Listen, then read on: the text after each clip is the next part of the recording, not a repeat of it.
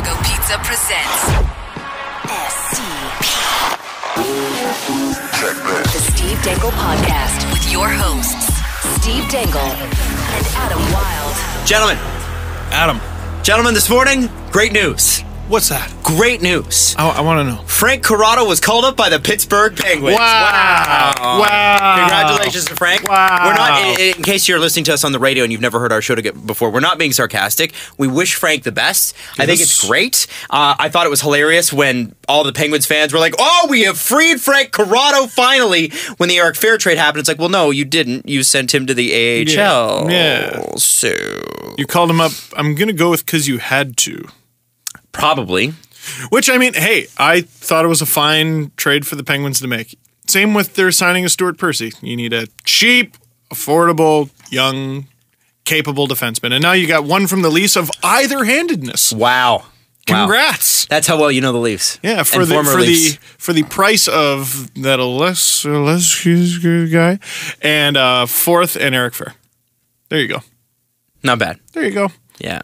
Speaking of Eric Fair, he does an awful lot of interviews for a guy that hasn't played a game for the team yet. He is the best practicer. He's I don't, again, I don't say that to be mean. I feel like he's a team guy. You can tell he's a good dude because he's in there. Absolutely. Like you see Eric Fair quotes after every morning skate on Twitter, and you're like, and he's like, oh, it's really exciting to be around these guys. They're energetic. They're excited. The guy hasn't been able to put in a game yet. Can I tell you what that is? I know exactly what it is. So, all right, the Leafs rookies.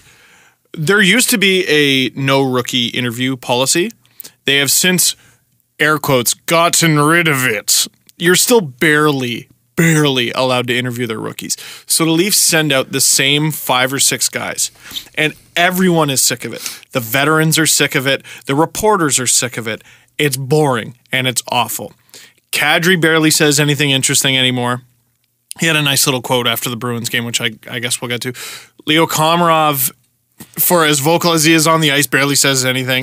JVR pretends not to speak English well. Yeah. JVR is just very pleasant. Matt Martin's just very pleasant. Jake Gardner's just very pleasant. You think Matt Martin would be the guy that would actually be cantankerous and have something to say? No, because it's Lou's team. It's the Leafs. But now there's this new guy in town. And all the reporters are like, oh, thank God. Oh, my God. Oh, my God. Say words at us. Say words at us and make them be good words. Oh, my God. But I haven't played a game. Doesn't matter. Say new words. Am I really going to listen to JVR talk about, it's just really good effort. And, I mean, Mitch Marner, and then he cracks the slightest smile. Is a pretty good player.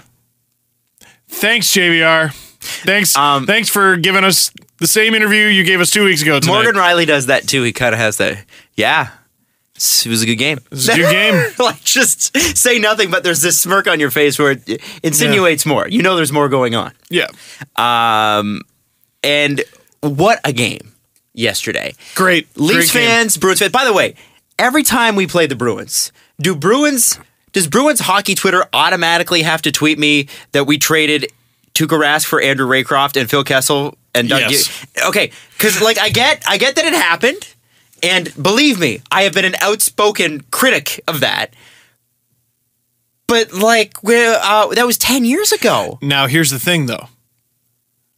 In terms of recent history, as in this season, what do they have to go on? Nothing. I mean, they are technically ahead in the standings, so that's a pretty good thing to go on.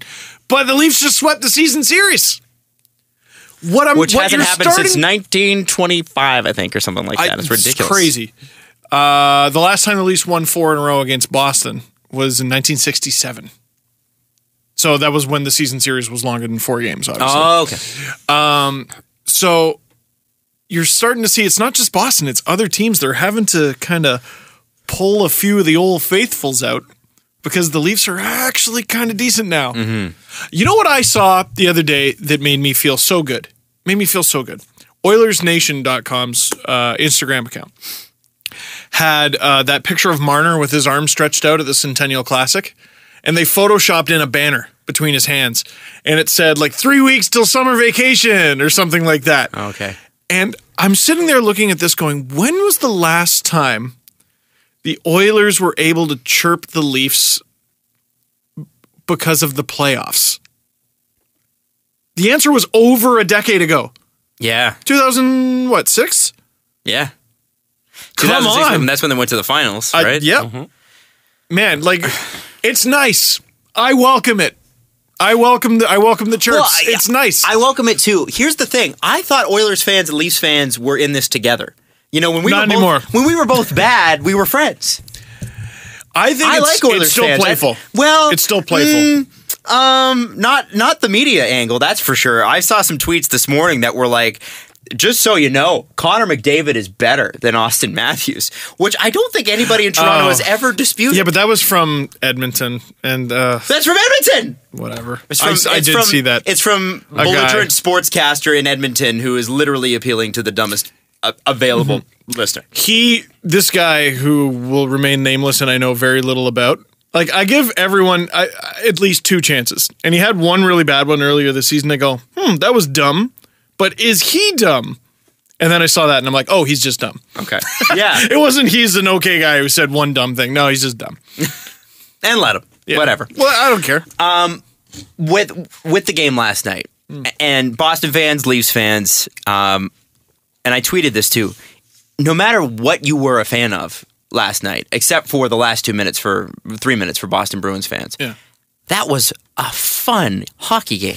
Extremely fun. Back and forth, didn't need a lot of goals to be fun. That was the second straight game where the Leafs have taken a really good team, like a team that's in the playoffs for sure, and they had just a nice little low-scoring affair.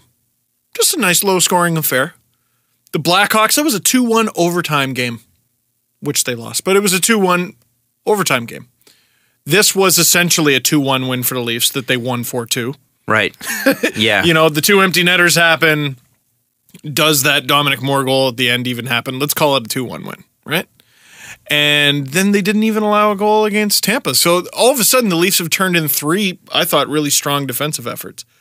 They got outshot pretty good in a couple of the games. I don't remember what the shots were in the Bruins game. I think it was pretty even.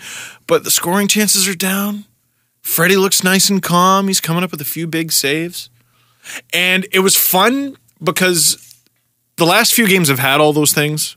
Had the highlight reel goals, even though there weren't very many. Had some nice saves. This one had a little bit of hate. Little extra hate. It was good. Against Chicago, there were a couple tense moments. No real hate. There was some hate in this one. There was. Matt Martin... Like, one thing I said earlier in the season was, yes, he's racked up a ton of hits. But when was the last time you saw a player go down, like from a Matt Martin hit, and you go, oh, he's going to feel the effects of that for the rest of the game? The Brendan Carlo hit? Dude, this guy's hitting to murder now. This guy's hitting for real. Every hit was thunderous, and I don't know if he's able to go into the corner with more speed because he's got more confidence, because I think that line is just functioning better. The fourth lines look great. It's looked great. It's not a liability at all. They had one situation where they were kind of hemmed in their zone, I think, in the third period there, midway through. But other than that, they look great. Matt Martin was nasty. Komarov and Marchand going at it. And Bozak laughing in between. Oh, that was hilarious. Martin getting Chara off the ice at a key point in the game. That Sosh hit on Bergeron. I can't really frame that as a good thing. He was lucky to only get 2, I think. I want to talk about that a little bit later. I do want to get to that specifically. But I want to start with the last 5 minutes of that game. And I want to know what Dominic Moore was thinking. Here's the way I framed it in my video. By the way, if you missed the game, Dominic Moore takes a penalty with 3 minutes to go. It's a 1-1 game, and this is like when you get 2 very strong people together and they like link hands, like fingers, and they just push against each other. Hulk Hogan and Ultimate Warrior at WrestleMania 6. Yes, just push it, and like it was, and it takes one wrong move. And the whole thing's over. And this is that moment. And Dominic Moore's not a dirty guy. Nope. He's not really a penalty guy. He's a penalty killer. I think so. So I don't understand what happened with Soshnikov. I know obviously he was mad about the hit, but we'll talk about that. Oh, you know what? It didn't even occur to me that it was Soshnikov and how much more that must sting. It didn't even occur to me. Shoot. Should have mentioned that in the video. Oh, well. What I said in the video was... there are games where everything gets called. There are games where nothing gets called. And this game was weirdly both. Oh, yeah. There were times where everything got called, and the stuff that they chose to ignore after calling the things that they called was astounding, and it was baffling. And I think players, if you call a ton of penalties, they don't mind. If you call no penalties, they don't mind, as long as you're consistent. Now, I looked at that more thing, and I go, okay, it's definitely interference. But based on some of the calls or non-calls from earlier in the game, is it? To me, it looked like blatant interference near the net. And that's when you get into that hash, like below the hash marks, doesn't matter what side. Yeah. As soon as you start like running interference like that, I think it's the scoring chances. Yeah. When the scoring, if that had happened in the middle of the ice, I wonder if that would have been anything at all. But I think because that could have opened up a scoring chance for Boston, the refs are like, no, I'm sorry, and we got to call that. That's 100% the thing. So Boston fans, I'm with you that was a bit of a shady call, but that exactly was a pass away from the game-tying goal. So Game-winning goal, sorry. You're right. It was 1-1. Jeez. Yeah. What a season-shifting... It's a season-shifting play. Not just game, play. And Dominic Moore couldn't be a better guy. No. Great guy. You interviewed him. I've done Smash Fest 2 years in a row. And so it just seemed out of character. And listen, I'm not blind to the fact that Soshnikov has been known to sell things in the way Brad Marchand and Nazem Kadri have. I don't think he sold that. I think he got taken down. I don't know. I don't think he sold it. You don't think so? Okay. No. That was it was a strong net front battle, and again, it's situational. If there's a puck battle going on in the corner at the time, I don't think it gets called. But Boston had clear possession of the puck, so you take out Sosh. All of a sudden, no one's on you. It's a 5-on-4. Yeah, and you're open in front of the net, and you're a pass away from a grade A scoring chance. That's why they called it. For as much as I criticize refs, I don't envy them. No. I don't envy them because I'm calling it the wrong call while agreeing with it at the same time. It's like there's the more shocking ones, like, okay, the Marchand dive. For the love of God, have some pride, man. Have some pride. Listen, it's Brad Marchand. His pride is winning and scoring goals. And you know what? He keeps doing both. And I said it in the video. I'm like, you know what? If you know what you can get away with and you're paid to win hockey games, why wouldn't you do everything in your ability to win that hockey game? And that's what he does. But he doesn't play by the old, have some pride, young man. He plays by the, I'm going to win. And you know what? I respect it. He jumped. He exploded, I believe. I just found out that Nikita Soshnikov has the strength of the guy who plays the mountain. So can we talk about that hit? Because was it? I mean, not Zaitsev. Sorry, the other Nikita. Okay. Zaitsev, which, by the way, he's not thrown a heavy hit all year. And that's okay. You know what, though? So, sorry, before we get to Sosh, Babcock has been very good at assigning roles to players this year. And he seemed to really, really motivate Kadri by going, here's what you are. Every night, you go out and you make the other team's top center hate his life. That's your job. And Kadri's really reveled in that role. And scored a lot. Zaitsev has struggled defensively at times, racked up a lot of points, especially for a rookie defender, still trying to figure out his way around the league. Since that 7-2 butt kicking at the hands of the Panthers. Or in my case, butt shaving. Oh, no, Adam. Oh, no. Gene freezing. That 7-2 gene freezing. He's been nastier, and he seems to have been assigned to specific players a little bit more. Like, didn't he seem glued to Marchand? Yes. In this one? Yeah. Especially in the third, I felt. And I think he's looked better as a result. He did take that one penalty, but... Well, and I think probably part of that is Babcock figuring out what he's got. No better time than now. Yeah, right? Well, but it took, it took Nazem Kadri a few games with Babcock last season to figure it out. Well, it took him a few years. It took a few years, exactly. but with Babcock had to feel some of these guys out to go, okay, what are you going to put you in this position? I'm going to try you in this. I'm going to try you in this, and we'll see what one creates the most success. And I want to come back to that because I actually think that's a really good one. But while we're on the subject of penalties and the subject of who's covering who and who's hitting who, before we talk Sosh, Matt Martin and Zdeno Chara cross-checking each other in the middle of the ice. Both of them off. That one, I think, is a matter of communication. So we can't hear what the refs are saying on the ice. And I think usually they let a little cross-check jousting match like that go. But you see, Matt Martin's kind of the one who's initiating it. He knows who he's fighting with right there. He knows it's Chara. I think what happened was probably, hey, you two do it again. You're both going.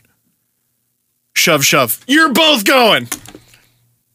Get lost. And again, not a fair trade for the Bruins. Man, look, I get it. If you're a Boston fan and you're mad this morning, I get it. I'd be mad too. But Zdeno Chara is old enough to know, let it go. Old enough to know better. And also, Bruins fans, as bad as I feel for you, no, because you've benefited from those calls for about 6 years now. And the Bruins, again, they've been great. I can't even fault them for it. If you can get away with something, why wouldn't you do it? If you know you can punch Henrik Sedin in the face repeatedly, why wouldn't you do that? He's Henrik Sedin. And win the cup. What, you mean I can punch him and there's nothing? There's the bang, bang, bang. I'm going to speed bag him. Speed bag him all game. Why not? Why wouldn't I do that? You mean I can just grab someone after every single whistle? Of course I'm going to do that. Boston, you've benefited from games like this. We get this one. Soshnikov on Marchand.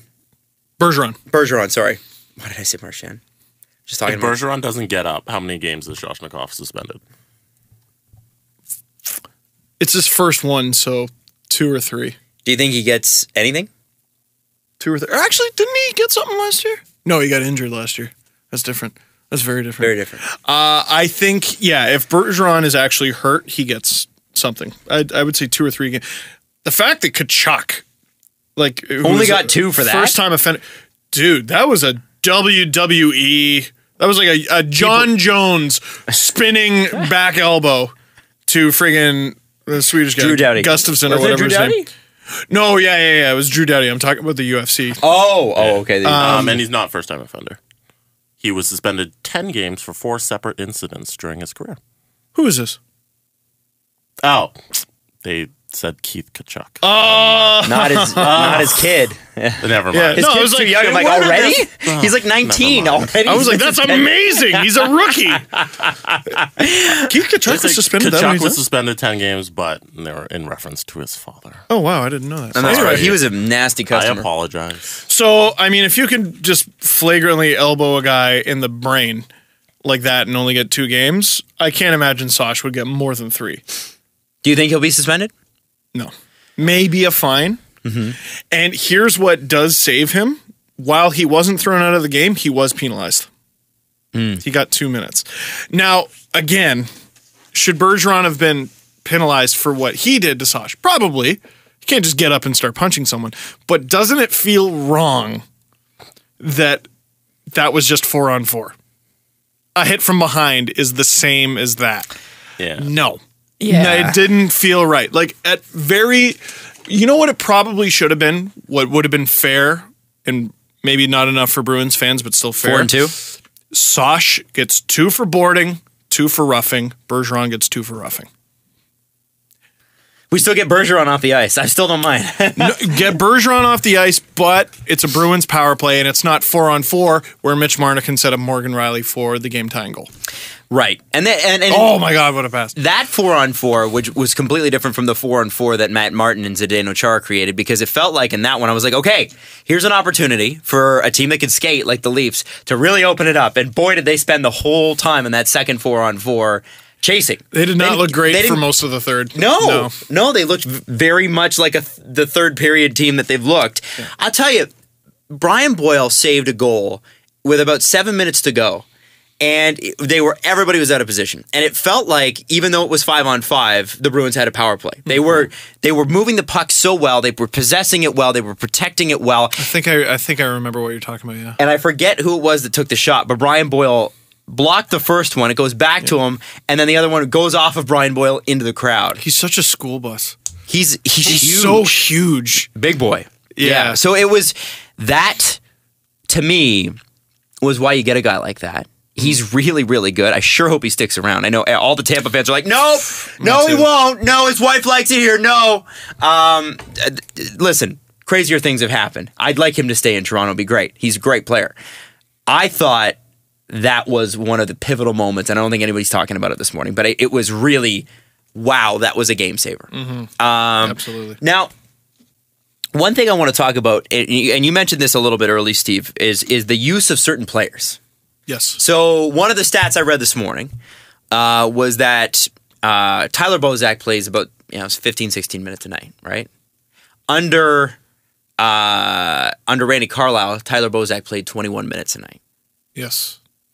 Crazy, right? Yeah, big difference. And back then, Tyler Bozak was a guy where we were like, he is not a number one center, stop using him that way. And as soon as he pulled back, they've used him in the, I guess you would call it the third line role. I think it depends who they're playing. Well, lines 1, 2, and 3 on the Leafs are essentially the same. What's the Leafs' top line? Everyone will give you a different answer. Any line is arguable. I say it's Kadri, Komarov, Brown. You think it's the top line? I think that's the top line. You think that's line number 1? Is it Matthews, Nylander, Hyman? Is it Bozak, JVR, Marner? Exactly. Yeah. Exactly. I would think probably Bozak, JVR, Marner. Depends on the night. Fair. So Tyler Bozak has had probably his best year this year. He's also playing injured. He scored the JVR too. The go-ahead goal. Yep. And it was really right place, right time. He knows where to be.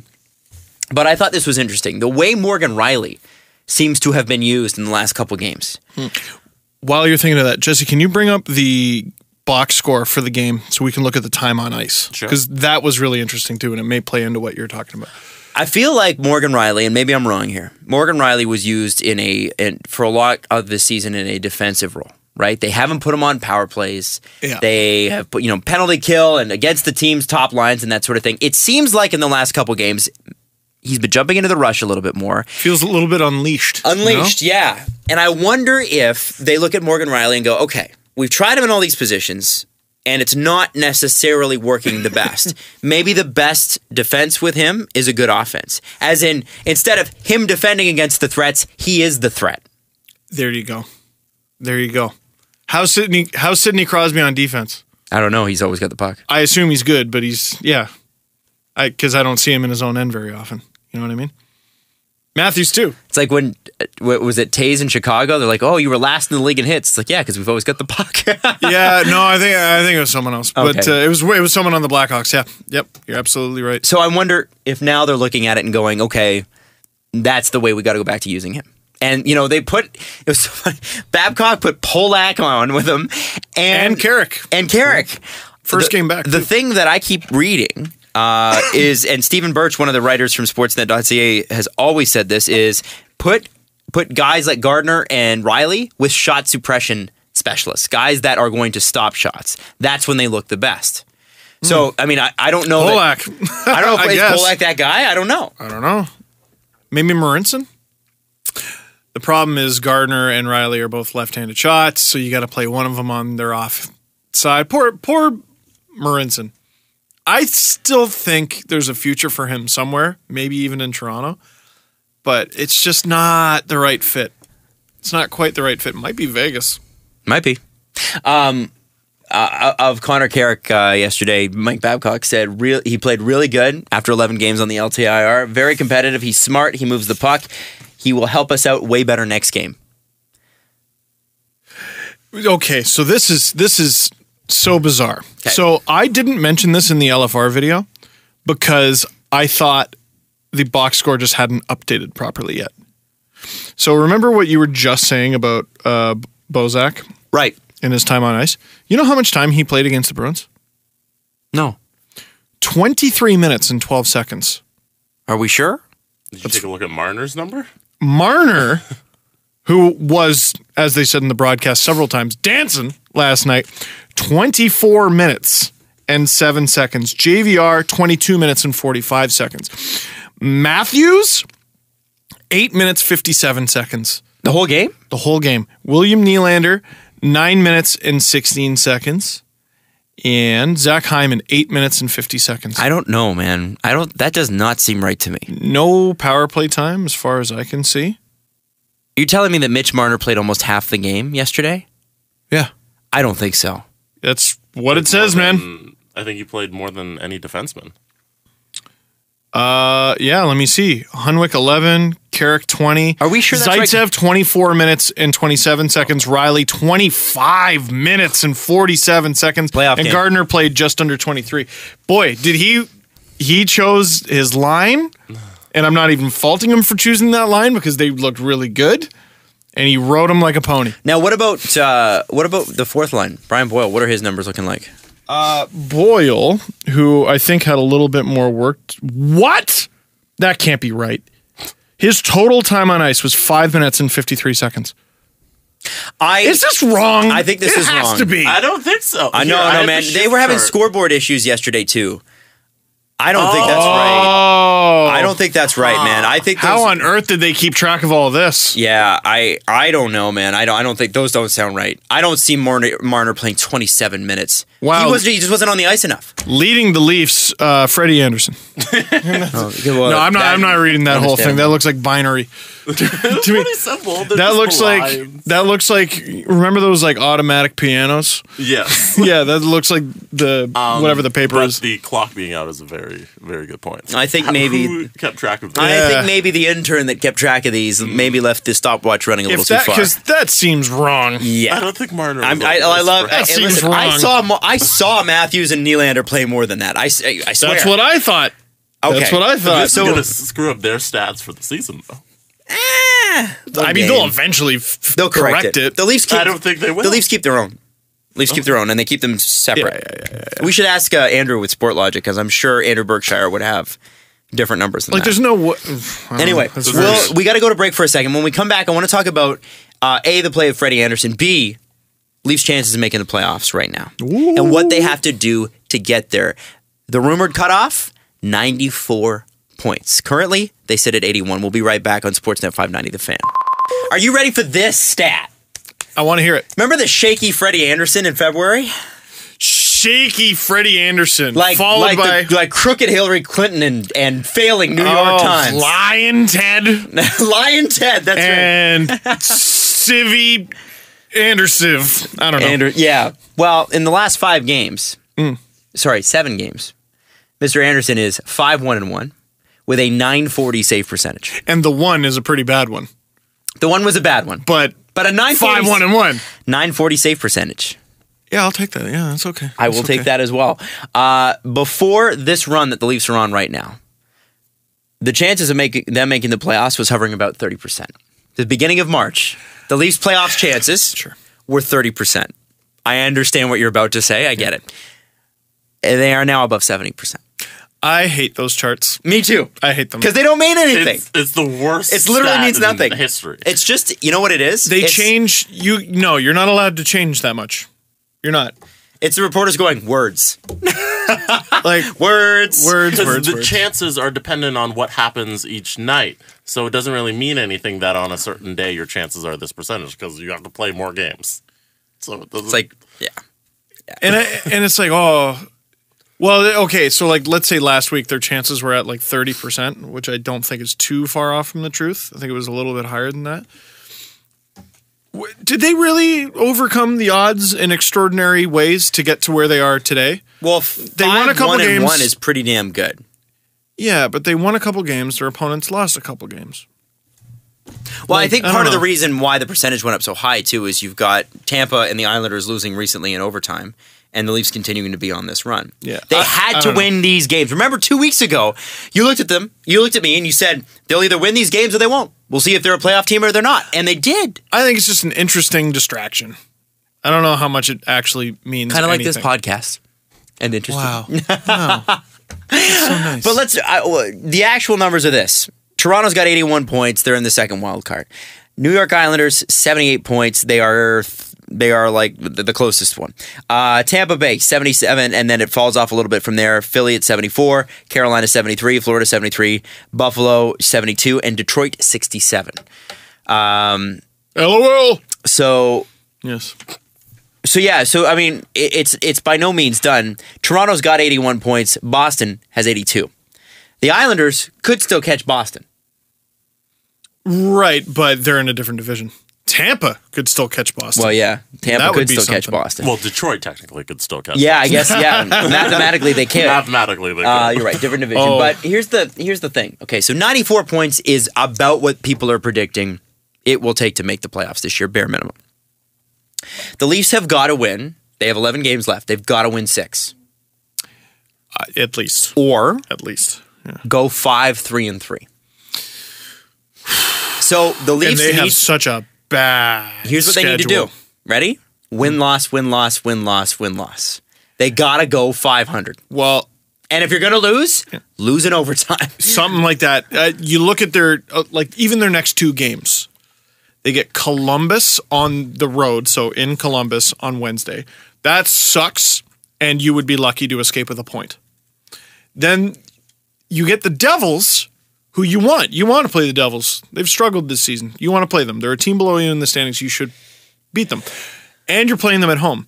But it's the night after you just went to war with Columbus in Columbus, so you had to travel after that war, and now you got to play the Devils tired. To that, I say Who this. plays against who, by the way? To that, I say this. Are you ready? Yep. Well, first off, Curtis McElhinney is definitely starting that second game. I think you should start the first game. I think he should start against his former team. Yeah. Why do you say that? You frame it as, well, we're letting Mac play against his former team, and, I think you should give players the opportunity to do that, even though I didn't let Freddie do it. I think Curtis should get this opportunity. Nope. And you should just straight up be like, well, we have a much better chance of beating the Devils. Well, I don't think Babcock would ever look at it that way, but he should. I don't think he should. I think you got to deploy your best against Columbus. You know why? It's a confidence thing. If the Leafs play Columbus really, really well and beat them and even get a point, it's a confidence booster. You got to give them every opportunity to beat Columbus. And here's the thing: New Jersey is dead last in the Eastern Conference. You start your back up against the dead last team. They've got 64 points. I'm not saying that they're bad. I'm just saying they are dead last in the conference. Or you save your guns for the game you think you're going to get. What's really unfortunate is we know how this is. It'll be Anderson McElhinney. You know what? I think it might be Anderson. Oh, because the second half of the back-to-back is at home. You start your starter at home. Like, when was the last time? Wait, it's New Jersey in Toronto? Yeah. Yeah. Huh. So it's Toronto in Columbus. That's New not Jersey a bad flight. in Toronto. They shouldn't be too tired after that. After the flight part. But it's an hour where you're sitting after that. You know what I mean? You ever gotten out of the car? The trainer I used to go see, sometimes it would be an hour drive to get home after the trainer. Ooh. And you would get out of the car like Tales of the Crypt Keeper. Because you put your body to war. And I don't think the little push-ups I was doing amount to playing Columbus. Right. Now, there's this debate about Freddie versus Mac and which game should it be. If I had one major criticism of Mike Babcock this season, it's they've had so many back-to-backs. They still have, I think, at least 2. Mm-hmm. At least 2 featuring Columbus, by the way. Yes. You have these spares. Use them! Use the spare. All 3 of Marincin, Levo, and Fair. Oh, and Marchenko. Oh, geez, or Marchenko. Marincin or Marchenko, or both, should get a taste of one of the next 2 games. Okay, Bozak has played great recently, and actually so has JVR, but they're both playing hurt. If you want to be a playoff team, at what point do you go, we have Levo and Fair? We have these 2. but we know that's not going to happen if that time on ice thing is correct. Oh my God, That I don't know, is man. Definitely not correct. This is stressful times. Maybe. Man, This is I stressful doubt that times. highly. Maybe Marner played half the game. Can you look up Columbus's schedule just so I know what we're getting into? Because maybe they're playing tonight, and that would be wonderful. I would definitely They are 4-1 appreciate in that. their last 5. And by the way, the Leafs have, if you include the one tomorrow night, they have 3 back-to-backs left. It's not fun. Columbus I think and most Washington of them are at home, but Columbus and Washington, by the way, both have 100 points already. 4 got of the 99. top 5 teams in the NHL are in the Metro. Columbus is versus the Leafs, and then they go to Washington. So, but Columbus isn't playing tonight. They're off tonight, and they're off last night. All right, so they're fresh. So here's the thing, too. Columbus is going to want to bring their big guns against Washington because you know Columbus wants that Yeah. Metropolitan Division lead. Maybe we get their backup. And then we give Maybe we Corpus don't get Salvo. Bobrovsky. Corpusalo McElhaney. There Let's we go. see it. Battle of the Ages. Corpusalo McElhaney. Man, I do not envy Mike Babcock right now. Except for the paycheck, I envy that. I do. This is Mike Babcock loves this. He lives I think he for does. this. Yeah, I think he does. He's like, if you're not having fun right, he said it. If you're not having fun right now, you're in the wrong profession. And he's right. You should be having a great time. You're right in the thick of things. Especially if Columbus is going to start their backup, Anderson is your guy. You start him against the big teams. You put Anderson in that game, and McElhaney, put him against the Devils. And I tell you what, McElhaney, I don't know how much time he's going to see for the rest of the season, but he better play his ass off. Because you look at the Leafs organization, there's a legit chance they re-sign this guy. Did you see what happened to the Marlies the other day? I missed it. No, what happened? They were up 4-1 heading into the third. Stop me if you've heard this before. Yeah. They lost 8-4. Oh, I did see that. Yeah. Yeah. I think one of them might have been an empty netter. Bebo allowed 7 goals. Bebo's save percentage on the season is under 900. Tell me again He's why been- they put more faith in him than Garrett Sparks. Garrett Sparks is hurt. No, but even His last numbers year, are brilliant, and Garrett Sparks was hurt last year too.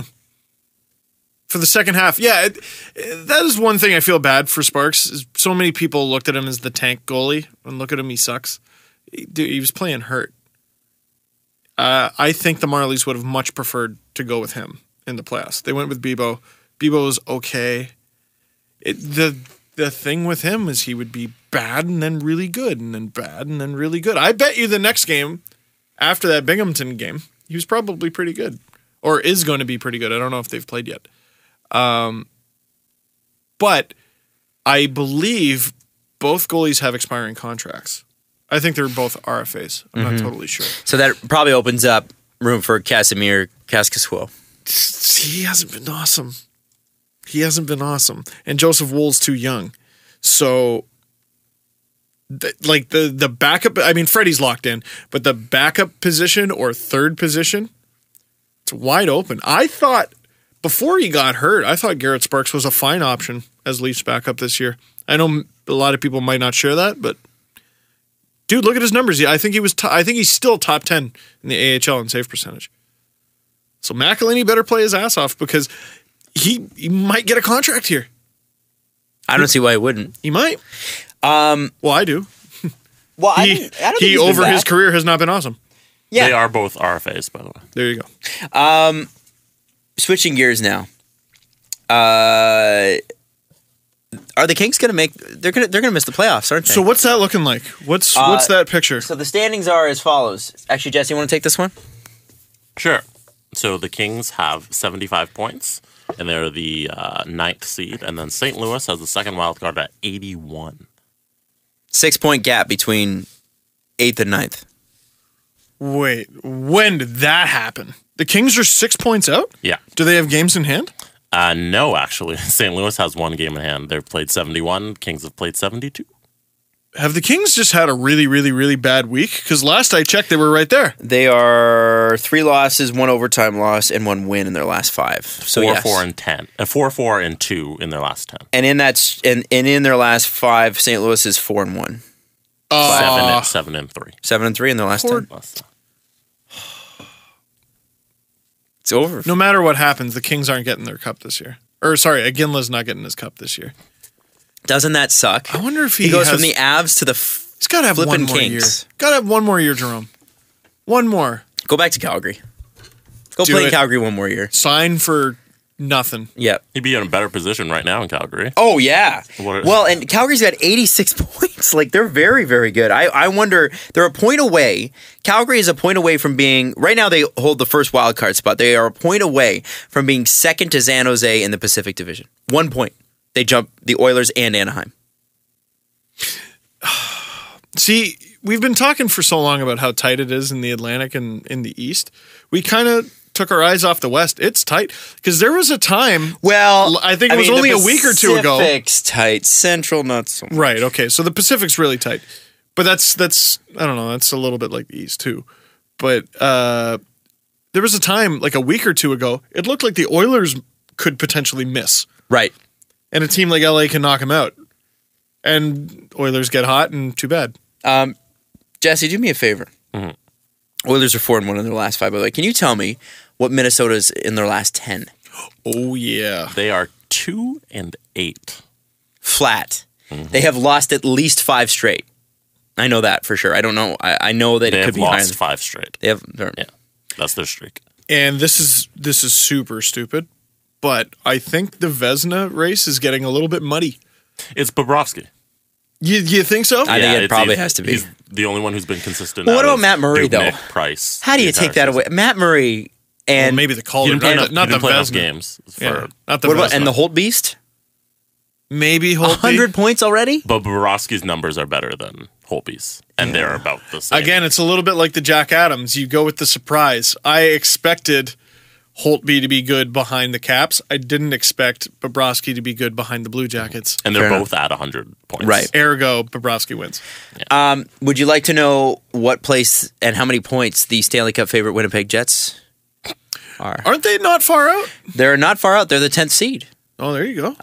As Jesse pointed out. It was all we could talk about heading into the season. All we could talk about. St. Louis has 81 points. Winnipeg, 71. Oh, you lied. But every year is a Stanley Cup year.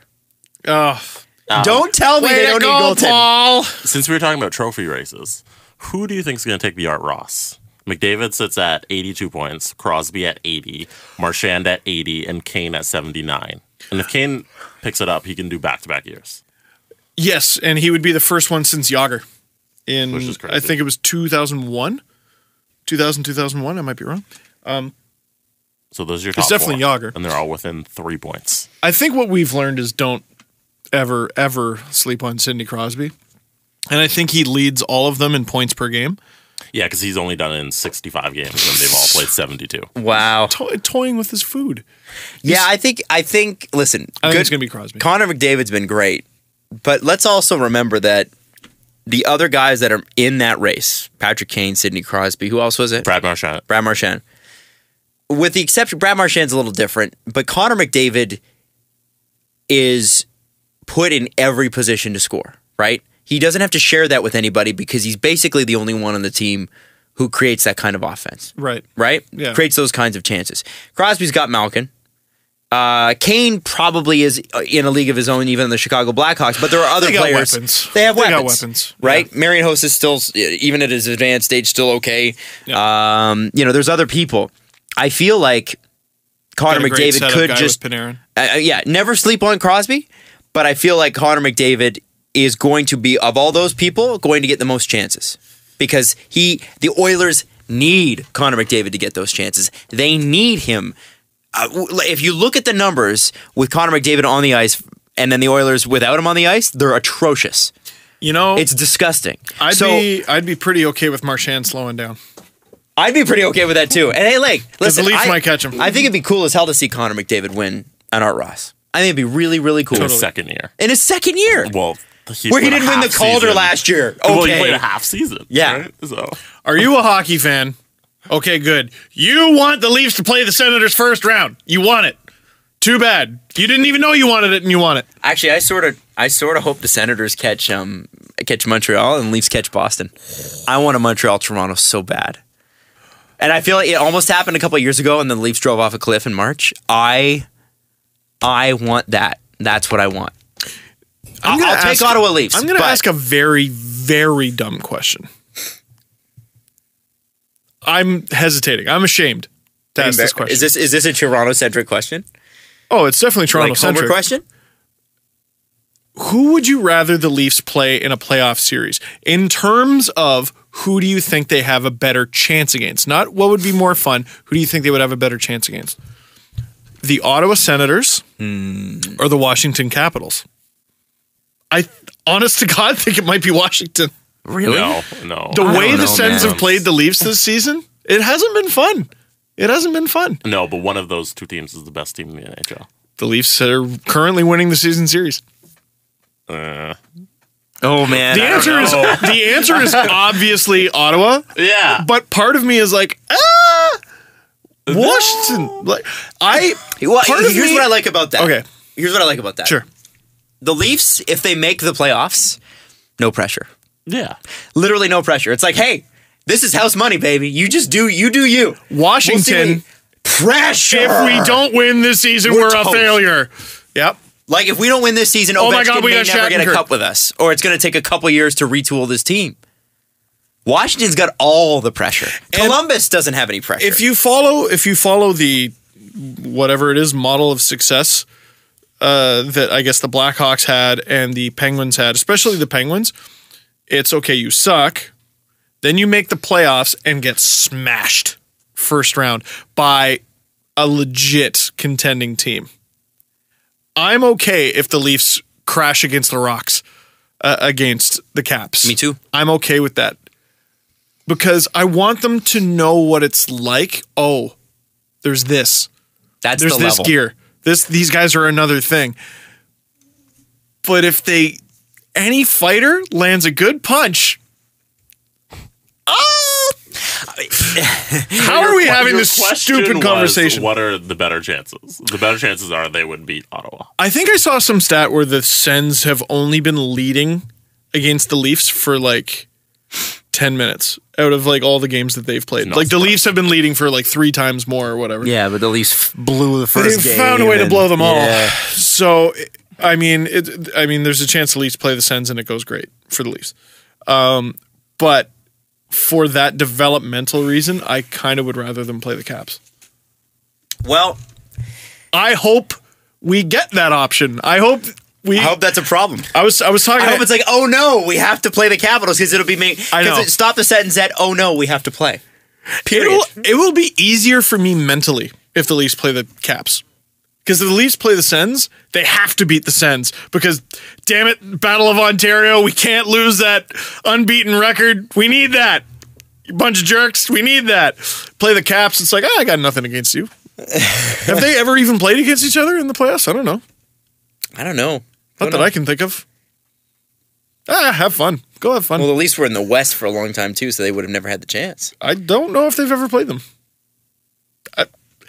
And, dude, I would like to see Ovechkin. What do you expect them to beat Ovechkin? It's the same way the Leafs came into the season. What do you expect them to actually win? And then what if they do? I would love to see, because it wouldn't be Kadri on Ovechkin. It'd be Kadri on Backstrom. And Komarov on Ovechkin. Think of, yes, first of all, you're correct. Second of all, think of how much better a player that could make Kadri. Mm-hmm. You stick him on Backstrom for 4 to 7 straight games. Ugh. That's awful. That's awful. But for Backstrom.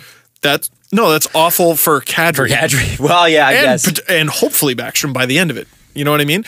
But if it's that awful for Kadri, he discovers, oh, there's that. Right? It's good for the development. Okay. No, but sorry, I was talking to Emily Benjamin she's a writer for NHL.com before the show today. And I was talking about how the mission right now is just get in. Just get in. So we're talking about picking and choosing opponents. No. Just get in. What if it's the Caps? I'm cool with that. Don't care. Just get in. Just get in. If there was, I think the number one team I don't want to play is the Blue Jackets, actually. Because the Leafs just can't against them. They just can't seem to get anything going. They can't even. They can't. I would rather play the Penguins. Wow. Seriously. See, you know what? That would be cool. I'd like to see a Leafs Penguins only because it would really truly show that you talk about lessons learned. Malkin and Crosby, They teach the Leafs some lessons. Oh, yes. And Steve, who do you think is a better team? Oh, Pittsburgh. No question. Who would you rather play? Oh, Pittsburgh. Out of Pittsburgh Blue Jackets? And the Penguin fans gloating about Phil Kessel. I get it. I would expect it. Ooh. Yeah, on second thought, I don't want that series. Oh, God. I like the learning experience. The Leafs have never played the Washington Capitals in a playoff series. There you go. Gimme. That would be cool. Gimme. I'd like That's what it is right now, by the way. Ovechkin in Toronto? Come on. Gimme. Gimme. How don't you want that? If you're a Leafs fan, how don't you want that? Come on. In the offline section of this show, we got to talk a little bit more about the Oilers and some of the amazing success they've had. You know, we kind of say, hey, what are they without Connor McDavid? But with Connor McDavid, some amazing things have happened. So we'll talk about that. We're going to talk about the top 20 RFAs going into 2017, and a little update on the U.S. women's hockey players and their negotiations with USA Hockey, which is really, really great. Plus some other stuff, because we always go off the rails in the download section of this, sportsnet.ca, or you can get us on iTunes, Podstitcher, whatever. Google Play. It's the Steve Dangle podcast, brought to you by Panago Pizza. It's what's on the inside that counts. So earlier in the show, I asked, are the Los Angeles Kings done this season? We don't know. Sure looks like it. The reason I asked is because Big Rig Maroon, oh my God, scored his 25th goal of the season and put a nail in the coffin against the Los Angeles Kings. 25 goals for Pat Maroon. If he reaches 30, he will only need 2 more 30-goal seasons to catch Patrick Kane. Does that put him in the top 100 of all time? Next century? I would say it would make him the best Patrick currently playing in the NHL. Okay. You're such a jerk. I know. At this point, I'm just saying it to be obnoxious. I don't care. 25 goals. Not bad. He is... Like, isn't that what Milan Lucic was supposed to be? Oilers fans are so fun. They're so funny. It's funny seeing how they're reacting to this current team, because there are things to hate about the Oilers, okay? Lucic's contract is miserable. Not to mention that they got Patrick Maroon for far less, and Patrick Maroon is Lucic. He's what they wanted Lucic to be. It's a win-win. You get both.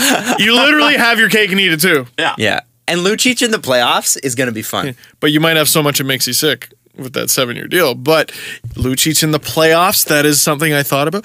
Dude, you traded Taylor Hall for Adam Larson. Statistically, there was nothing you could throw at me to justify that. But look at where they are. It looks like it's working. Look at where they are. What is Chiarelli some kind of mad scientist? I don't think so. I think those are 2 easily criticizable moves. But look at them. There they are. It's got to be fun. It's got to be very strange to be an Oilers fan. I've seen some Oilers fans, particularly ones that deeply hated the Hall trade, who, like, it's like, are you allowed to be happy? Are you allowed to enjoy your team's success? Well, I think you could hate the PK Subban trade and still cheer for the Montreal Canadiens. And again, there's a lot of Habs fans who seem to be struggling with that too. The difference is, I think it's easier to like Shea Weber, because Shea Weber's Shea Weber. And Michel Therrien's gone. Yeah, well, yeah, and that's true too. You've seen some fans go, oh, okay. But I think it's easier to like Shea Weber because Shea Weber is Shea Weber.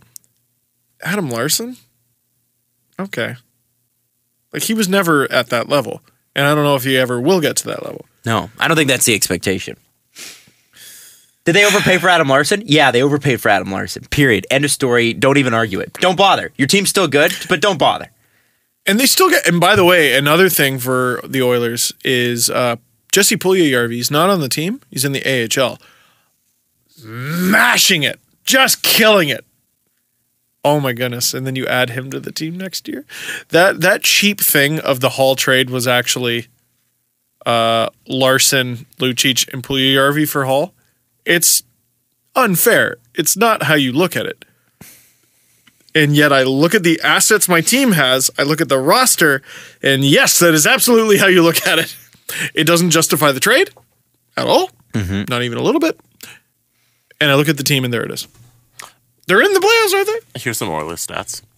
Cam Talbot, 9-4-1 with a 925 save percentage in his last 14 starts. Good for We've him. forgotten about him. He's been great. Draisaitl has 16 points in his last 15 games. He's so good. And the team has the highest power play percentage since February 14th at 35.3%. Wow! Second place, the Devils sit at 29. Oh, okay. Well, hopefully that falls in the toilet. Yeah. In the next couple days. Leafs still have the number one power play in the league, though, right? Yes. Wow. Which is weird to say. And they're still up there with like most first period goals in the league too. Shout out to our German listeners. Leon Draisaitl just set a record for most points in a season by a German player. That's amazing. Buffalo just passed us, actually, for best power play. Oh, okay. Well, we can... Buffalo? Yeah, 24%. Leafs are at 23.7. You know why? Someone posted a chart. I think it was since Jack Eichel's return from injury, he's 10th in the NHL in scoring. Wow. Like, if you just take into account... full season ahead is going to be scary. So scary. It's too bad the rest of the team isn't great. The rest of the team hasn't had Jack Eichel with them. Yeah, that's true. For a big chunk of the season. Next year, I wonder... I look at the playoffs this year, and I go... The Atlantic's going to look completely different. It's going to look completely different, isn't it? Yeah, like, it's Buffalo going to be... should be better. They should be. Tampa will be much better, I think. Florida will be much better. Habs, who the hell knows? They'll get a full season of Julian. Sens, who the hell knows? Because this was a little bit unexpected. Leafs, I assume, will improve. Mm-hmm. And the Red Wings. Yeah. Yeah. Yeah. I mean, it's looking more and more like, remember when the West was, well, for most of our lives, the Western Conference has been the big scary conference. Yeah. Most of the cups have gone West. It now seems like the East is the big scary conference. In the Atlantic, after having like a bit of an off year, like I think it's entirely possible that the standings look similar next year, with the Metro having a few monsters in the Atlantic, not so much. But I think that might be because the Atlantic is tighter. Right. There's a lot more, many more good teams. There's 6 teams. I wouldn't be shocked if they made the playoffs next year. And 6 Detroit. out of 7. And Detroit. Detroit. Oh, it's weird. This is uncharted territory. No LA, no Detroit. Weird. But like, at least LA like will stay in the conversation for like another year or two. And they did miss the playoffs, 2 years ago? Man, but they can't score that was goals. weird. They can't score goals. Well, if Anze Kopitar picks it up next year, then all of a sudden I think it's a different world. But Anze Kopitar, what is he at 5? LA's in a very strange position. Ridiculously small. Because like they can't really sell. Like they got a lot of guys locked in. Dude, they have Jeff Carter for like 6 more years. The better part of the next decade, yeah. Not that he's the problem. So you're okay with keeping him. Okay, fine. I don't know how you get rid of Dustin Brown. You're not going to get rid of Drew Doughty. You're not going to get rid of Jake Muzzin. You're not going to get rid of Anze Kopitar. I think they're a rebuilding, a retooling team. Sorry, because they have their major players locked up. Yeah, they're not far off from being okay. I think Kopitar back up to where Kopitar normally is. They need a full season of Quick, and they need Quick to be good. Fair enough. We'll see. So let's talk about the top 20 RFAs going into 2017. Jesse, did you have something you wanted to add? You're looking like maybe you did. No. Okay. Cool. Michael Granlund, $3 million this year. RFA. Okay. He has the most points of any RFA. 19 minutes a night. He's playing with the Wild, 25 years old. And basically, I mean, their other centers are Mikko Koivu and Eric Stahl. He's a center, eh? And he's a number 1, probably. Oh, well, he's not coming to Toronto. No, but he's in the money, isn't he? RFA. Oh, yeah. Well, RFA, though. He's got 25 goals and 41 assists. RFA. 25. RFA. At this point, they're trying to buy into his UFA years. So I feel like he's going to get money. I think we're looking at 6-7.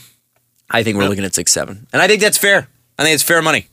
David Pastrnak, 21 years old. Oh, my God. 31 goals and 32 assists. Yeah, he's going to get caked. Well, here's the problem.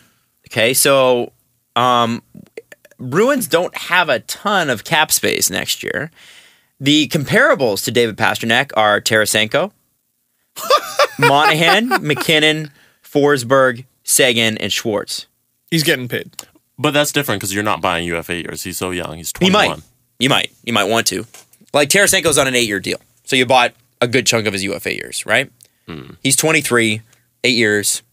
You buy him at at 30. 21. Because of how... Sorry, Tarasenko's 21. Or 23. Pasternak's 21. Yeah. But if you wanted to buy him till he was 28, that's 2 UFA years, But because of how you're- cash-strapped they are, I wonder if they attempt something like what they did with Subban and Kadri, where they do like a 2-year, Bridge. very cheap. Yeah. But the thing about those deals is you pay for them. You pay for them later. Is it worth it? I don't Because think Subban so. makes $9 million a year now. It's not. Was it worth it? No. Was it worth it? They could have just done 6. Well, they're not paying them, so yeah. I guess. It was 100% worth it. I guess that's true. If Sean Monahan, 21 years old, $6.375 million a year. If I'm David Pastrnak, I'm going. That's a decent comparison. I think that's a fair comparison. Tarasenko's different. He's a winger. And Isn't I guess Pastrnak? Pastrnak, yeah, he is, I guess. Yeah. So maybe Tarasenko's the better option. 7.5 million? I don't know, man. And maybe because he's not a center that hurts him. I don't know what Jaden Schwartz is, but I know Sagan, Forsberg, McKinnon, Monahan, I believe they're all And centers. Sagan's deal, like, oh my God. Such It's a sweetheart deal. Yeah, not even $6 million. So ridiculous. He signed the deal when he was 20 years old. By the way, Tarasenko is not 23 anymore. Tyler Sagan signed that deal when he was 20 years old. 6 years, he gets 5.75 every year. He signed one of those very strange deals that was right before the lockout. Oh, And really? I don't understand why. All right. Ryan Johansson, who's only 24 in Nashville. Wow. $4 million this year. He has 12 goals and 43 assists. Not a bad season. Probably want him to have more money. But they've got him between Philip Forsberg and Victor Arvidsson, so that's probably why his assists are so much. But maybe that's why Arvidsson's doing so well. Arvidsson's been amazing. He's a pretty good player. Would you put Johansson in the 4 to 5 million, or would you put him up in the 6 million? At least 6. I would say at least 6. Leon Draisaitl, and this is going to be a problem for the Oilers. Leon Draisaitl is the first of their young crop to now hit this. We're done our rookie year. He's 21. Leon Draisaitl has 24 goals and 41 assists this year. Wow. You know what? Can I just say wow? The Oilers' young crop, like Yakupov is kind of the grocery stick. There was the before Yakupov young crop, and most of them got their money. And now there's the post Yakupov young crop. And yeah, I guess he's the first one. Well, you've got McDavid's up next year. Just sign him now. Just Like, what's the max? Take it. What do you want? It. What do you want? Fill in your number. He knows that. Bo Horvat. He's in no rush. 20 goals, 27 assists on a not so good Vancouver team. He's making just below the rookie maximum. He's up, 22 years old. I might have already said that. Center, what do you think? 4 to 5. No? Yeah. Okay. On a shorter deal.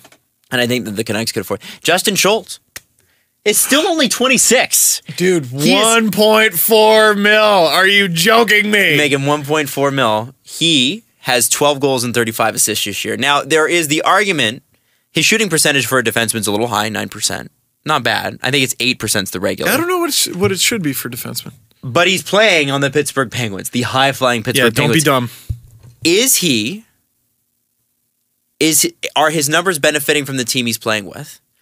Well, yeah. Or is he actually a very good defenseman? I think it's both. I think don't be dumb. Dude, you're with Crosby. You're with Malkin. Take it. You got 100 points. Season's not even done. Probably going to have a decent playoff run. Unless you get screwed by the fact that you're in the Metro. Stay. Couple more years. Stay 2 more years. Stay. And like you're gonna get a payday. You're gonna more than double your salary and still take a team friendly deal. Mm-hmm. And like Justin Schultz, $3 million. Pretty reasonable. He more than doubles his salary. Take it. And just stay in Pittsburgh. If you do 2 more years, that puts him at 28, which is prime age to get a big fat long term deal. Yeah, and then with a lot of money. Then you evaluate which direction Pittsburgh's going. Maybe I want to go somewhere else. I think sign 2 or 3 more years in Pittsburgh. Stick around. Evgeny Kuznetsov, only 24. He had a rough season, didn't he? Well, he's making $3 million. He's coming off of a 20-goal season. He's 16 goals, 37 assists. Mm-hmm. That's good. 53 points this year. Maybe not by cap standards. Spoiled brats. So $3 million he's making. What do you put him to? There's another one. This is the problem because the Caps are squeezed. Are they a little cap strapped? I would say. There's another guy who I think makes at least 5. Galch in Montreal is up. 23 years old. He makes $2.8 million. That could be a rough discussion. Well, he's only got 15 goals and 25 assists this year. Now, fair enough, Michel Therrien has bounced him around. Yeah. But it doesn't seem like Montreal's a fit for him. And he was hurt. Yeah. That is going to be they got 2 very difficult negotiations coming up. They got him and Radulov. What's that going to be like? I get the feeling Galch might get screwed a little bit and have to settle for, like, he's better than a $4 million player, I think. But I think he'll get somewhere around there, 4.5. But he's going to ask for way more than that. Well, I think his request, mark this down. When it comes out, his request will be at least 6. Mark Dumont tweeted at Mark P. Dumont on Twitter. I had a sandwich with him once. He said, how much will Galchenyuk make on his next contract average over the course of the years? So he had the options 5 plus 6 plus 6.5 plus 7 million plus. So he doesn't even have 4. No, most people think 6.5 million. I don't think it's terribly far off. But if he's making 6.5, he's a center. Right. Don't move him. He's a center. You know who else is up? Who? Jonathan Drouin. What an interesting negotiation. He had a great playoff last year. We'll see if he's able to have a great one this year. For some reason, I can't bring him. 17 goals, 27 assists. Not mind-blowing. I don't know if he was ever hurt. Not mind-blowing. He's played 62 games, so I think he was probably hurt for a little bit. Tampa was hurt. 14 points in 17 playoff games, though. Tampa has not been great this year. Not the team that we know Tampa should be. If the playoff run is fresh, take the money and run. But it's not. It's not. Unless Tampa makes it, which they still could. But, dude, he's got 44 points in 62 games this year. Regular season. Like, if we're talking playoff production, I think Tampa goes, we can barely factor that in. That was 2 years ago. No. This year. This season, though. No, I'm looking at that season. I think he does a shorter 3.5 sort of deal. Because, dude, Tampa's so strapped, even though they dumped a couple contracts. Aren't they still? They've locked their core up for a very long time. I think they want Drouin to be part of that, but I don't know if they can afford to do it. I think he kind of missed that boat a little bit. I don't know. That's tough. He's definitely part of their core. I don't know. Colton Parayko in St. Louis has been pretty good. Skates about, I think it's 20 minutes a night, so big minutes. His shooting percentage right now is at 2.5%. I feel bad for him. So he's got 4 goals this year, 28 assists. Still not bad. You know who's got almost identical numbers to that? Morgan Riley. I was going to say Nikita Zaitsev. Oh, okay. Who's a rookie. Yeah. So what do you pay a guy that can do that? And who you expect probably is going to score a few more goals next year? So you're asking me, what do the Leafs pay Nikita Zaitsev? Great question, Adam. Yeah, he's 24, actually. So is Nikita Zaitsev. So, yeah. God, that's going to be such a god-awful contract discussion. Is he right-handed? Zaitsev is. Doesn't say. Doesn't say? Let's say he's right-handed. Yeah. At least 4. Okay. Excuse me. I say at least 4. But for how long? Another Tampa player. The amount of money depends on the amount of years. Andre Palat is up. $3.33 million. Left winger, 25 years old. If he can stay healthy, he's capable probably of 60 to 65 points. This year in 63 games, 14 goals and 23 assists. So about 40 points. 5.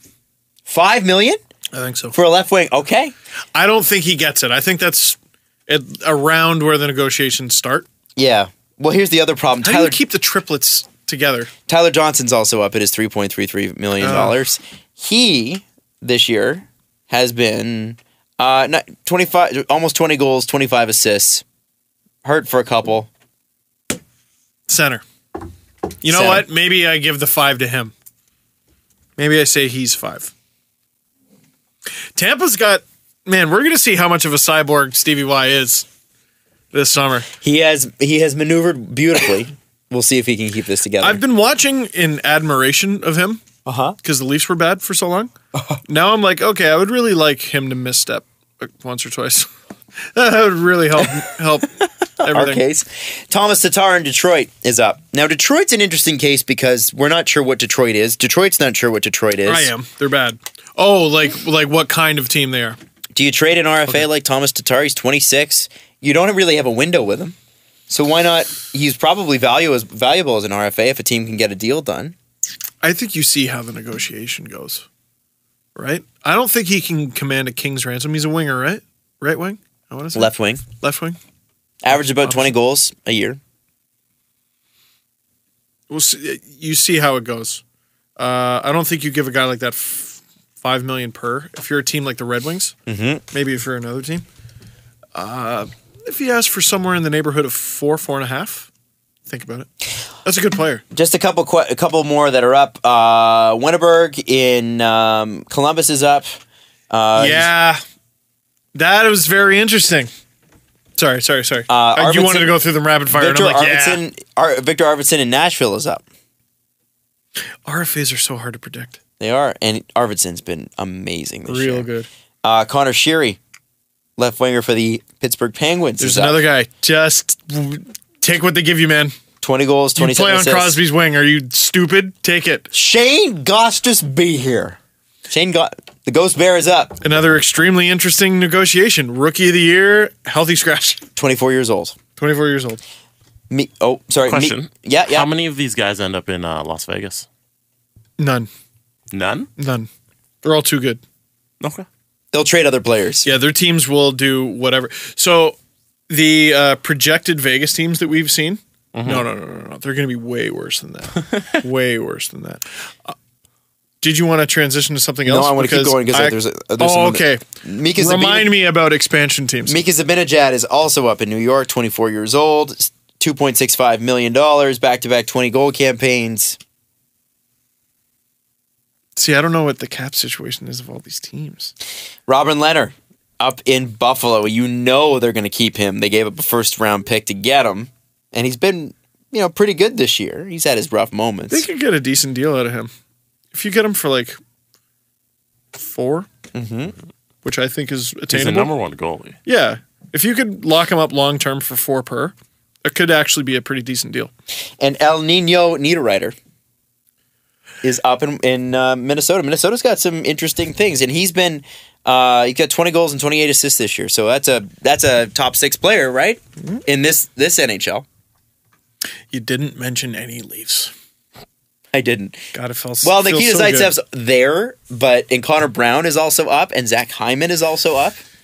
So, but none of those, I think all those players get raises, but really that much?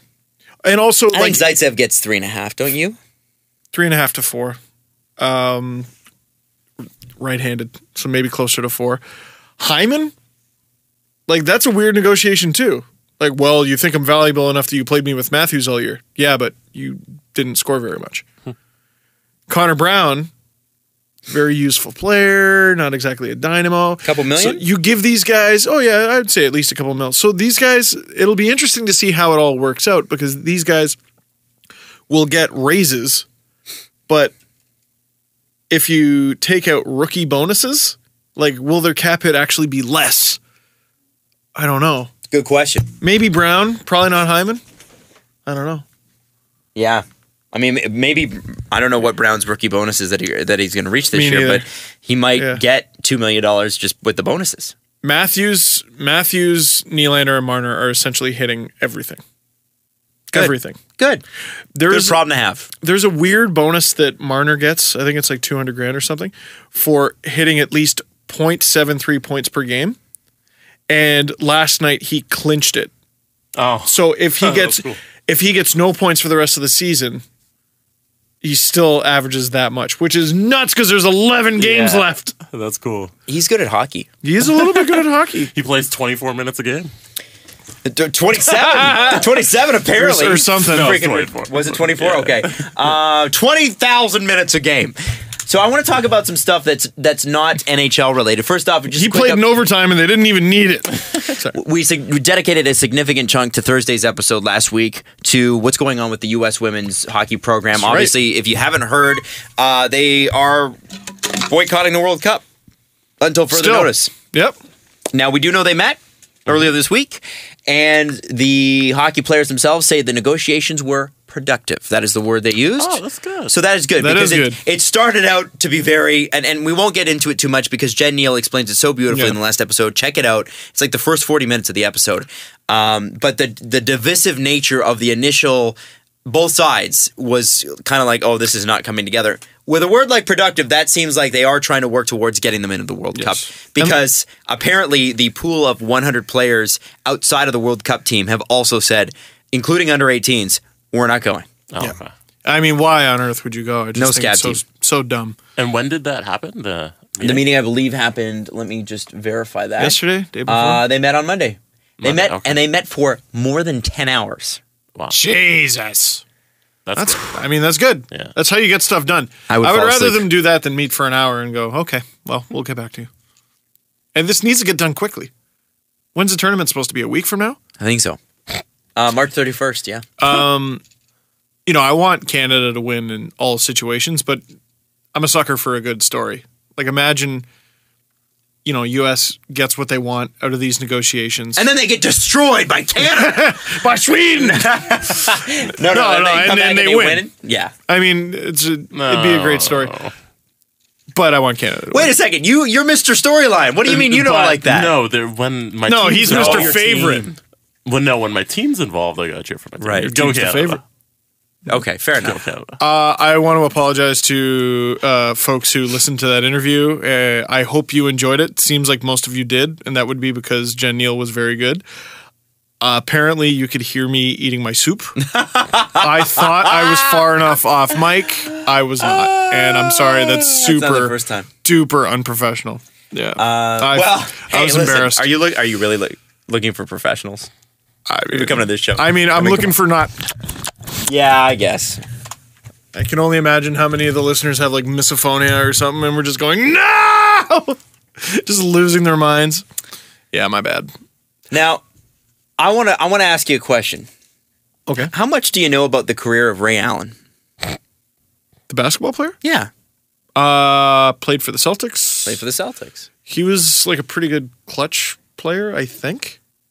It's funny that people associate him with the Celtics when he played longer with the Supersonics. That's right. He played That's a long right. time Thank with you. Supersonics. I knew that, but And they the don't Bucks. exist anymore, so I forgot. Yeah, He played with the Bucks from 96 to 2003. Were they good? The Bucks Nope. are never good. No, I didn't think so. No, I just know didn't he win with Boston? Yes, He did. Okay. Before he In got his- 2008, I want to say. Yeah, that's where That's Kevin why. Garnett yelled at the world. Anything is possible. It's awesome. Great moment. Great moment. Now, Oh, he also won with Miami. yes, he did. Now, here's the interesting thing. At the time, when he signed in Miami in 2012, it would be like leaving the top-tier Toronto Maple Leafs to go to the top-tier Montreal Canadiens. The two teams hated each other. LeBron, Chris Bosh, and Dwayne Wade. And Dwayne Wade had already, all signed there. And 5, and 6, No. and 7. Not 1, not 2. You know what I mean? But it ended up being 2. But Ray Allen was like, okay, I can sign in Boston, or I can go to Miami. So he decides to go to Miami. He rejected, apparently, a 2-year, $12 million offer from the Boston Celtics and accepted a 3-year deal with the Miami Heat. And they only had a mid-level exception amount of money. Basically, he was being paid about $3 million a season to play with LeBron and Chris Yeah, the Bosh. fun thing about that Miami team was that they would pay the 3 stars max. LeBron was actually making the least amount out of anybody out of those 3 guys, and then the rest of the team was making minimum for the But they league. all wanted to be there. But they all wanted to win those championships, with which they got 2 of. They were the Avalanche team that should have destroyed worlds with Sakic, Forsberg. Forsberg, Solani, Correa, Tanguay, and Hayduk Yeah. as your top 6 forwards.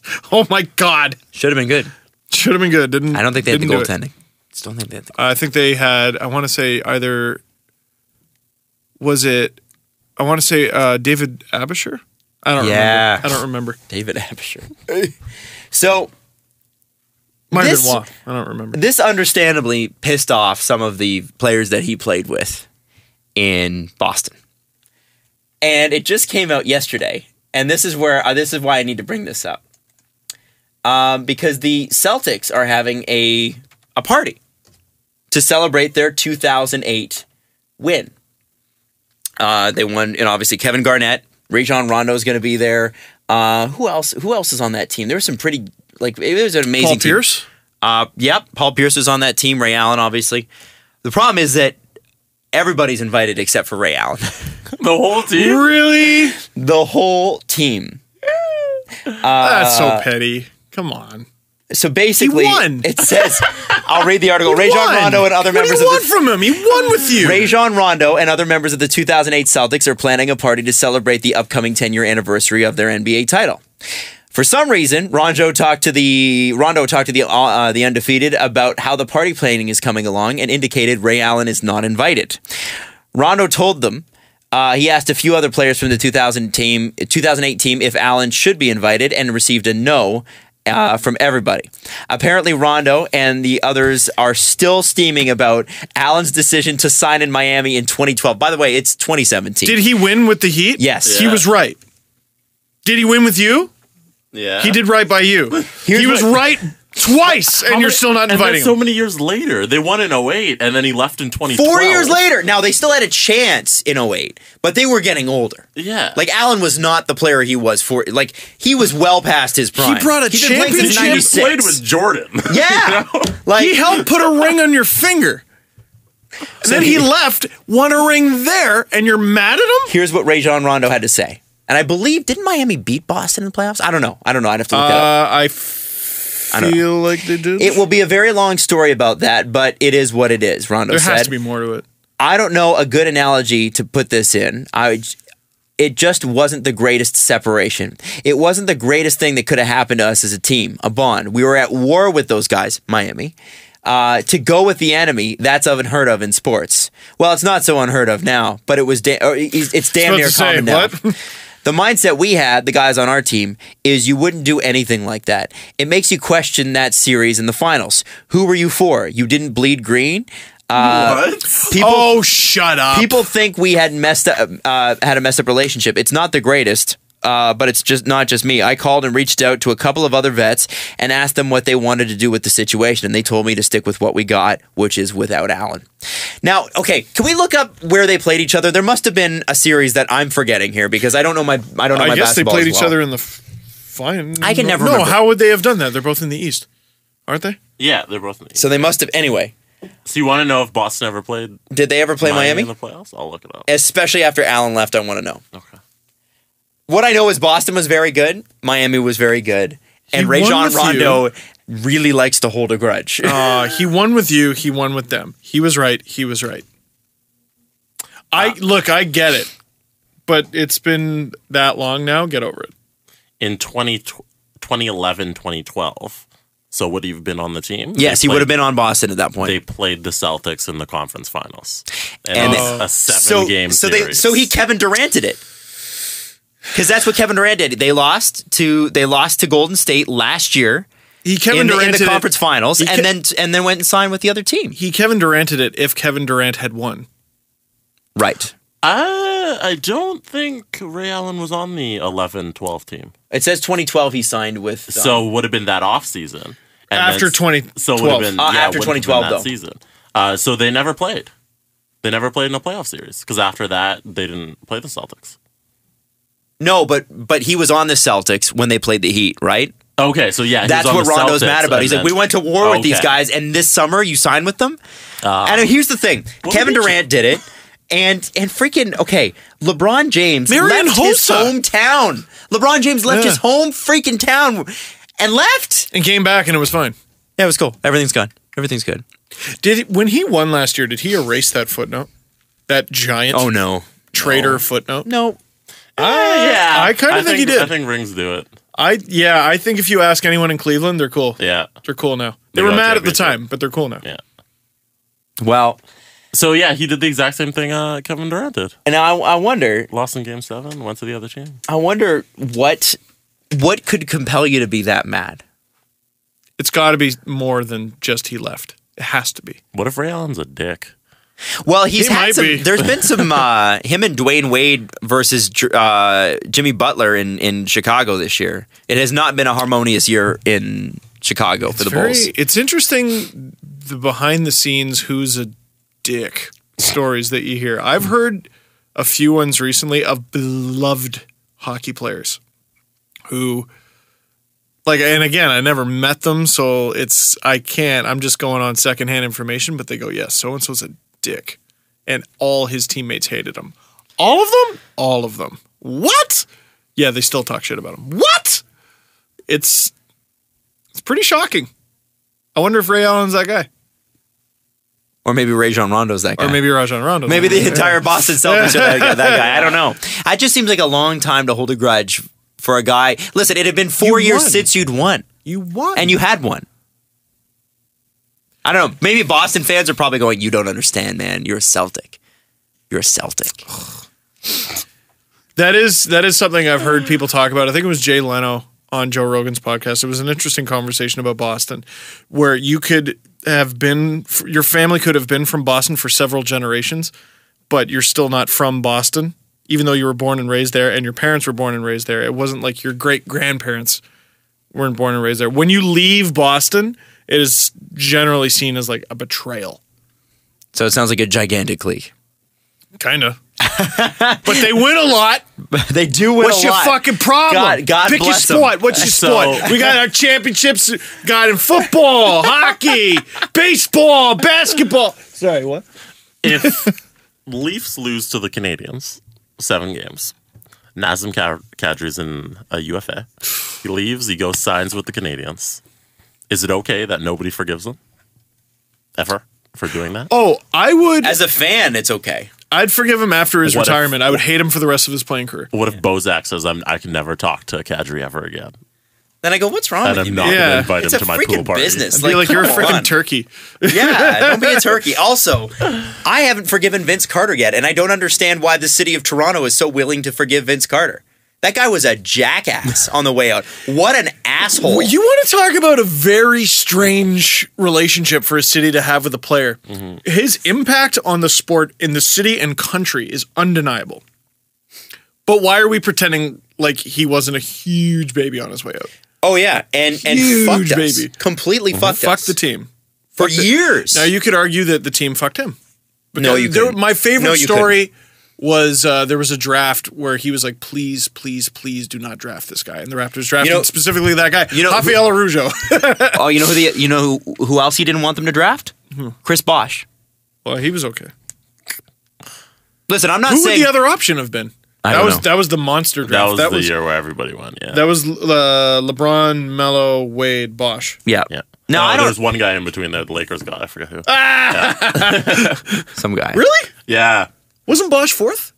I thought he was fourth. Hold on, I'll bring it up. I don't listen. I think when a star player tries to tell a team how to trade, no.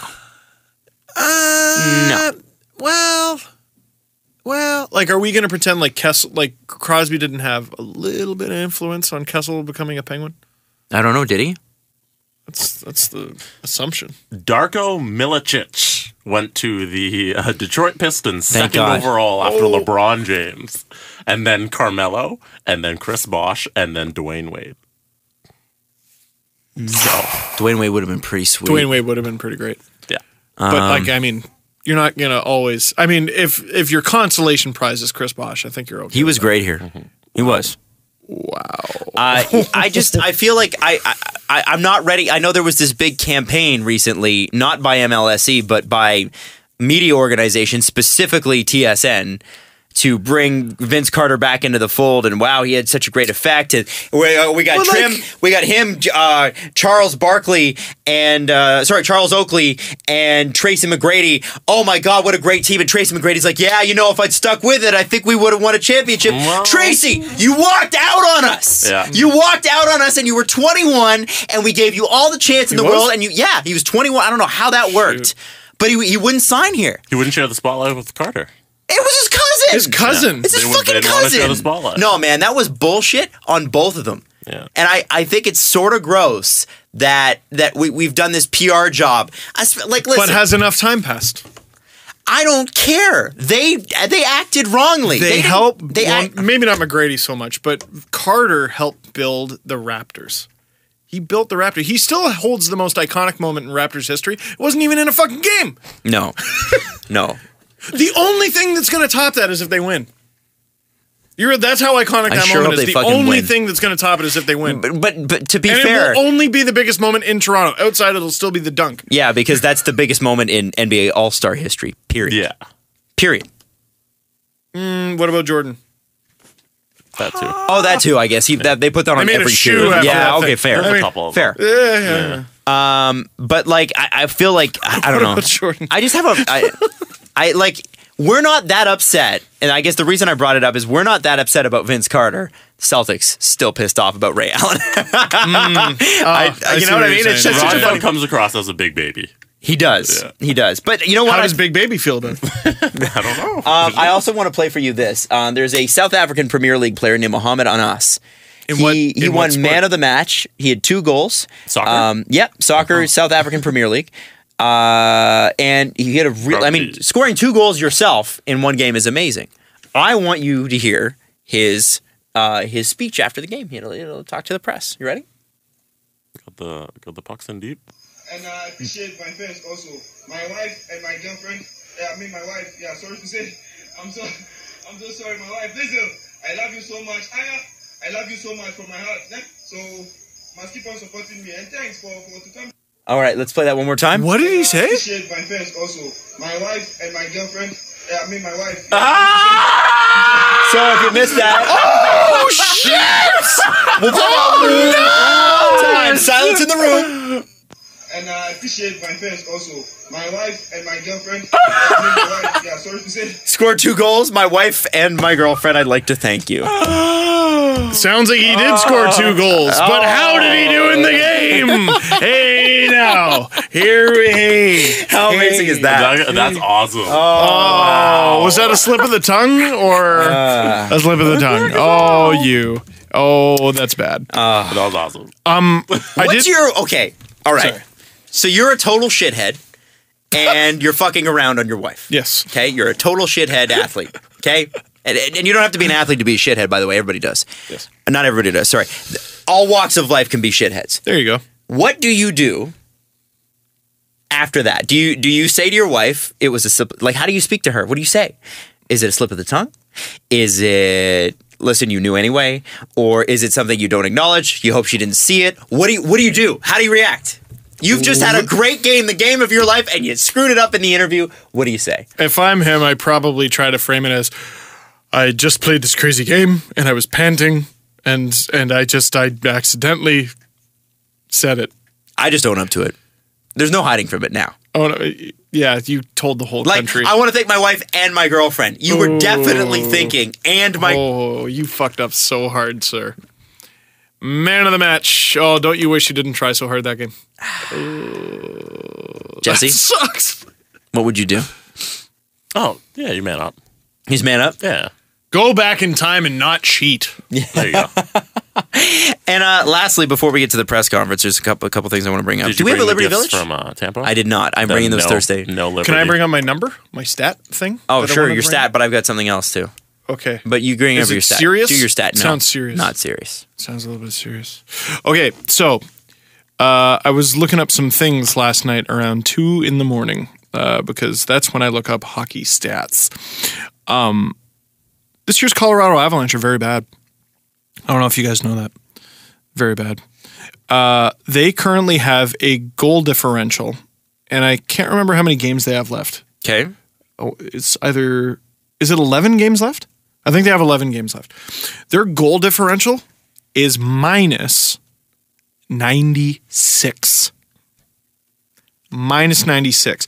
And 11 games. 11 games left. The record for the worst goal differential in the Cap era was the McEichel Sabres of 2 years ago. 3 years ago now, I guess. Minus 113. Ooh.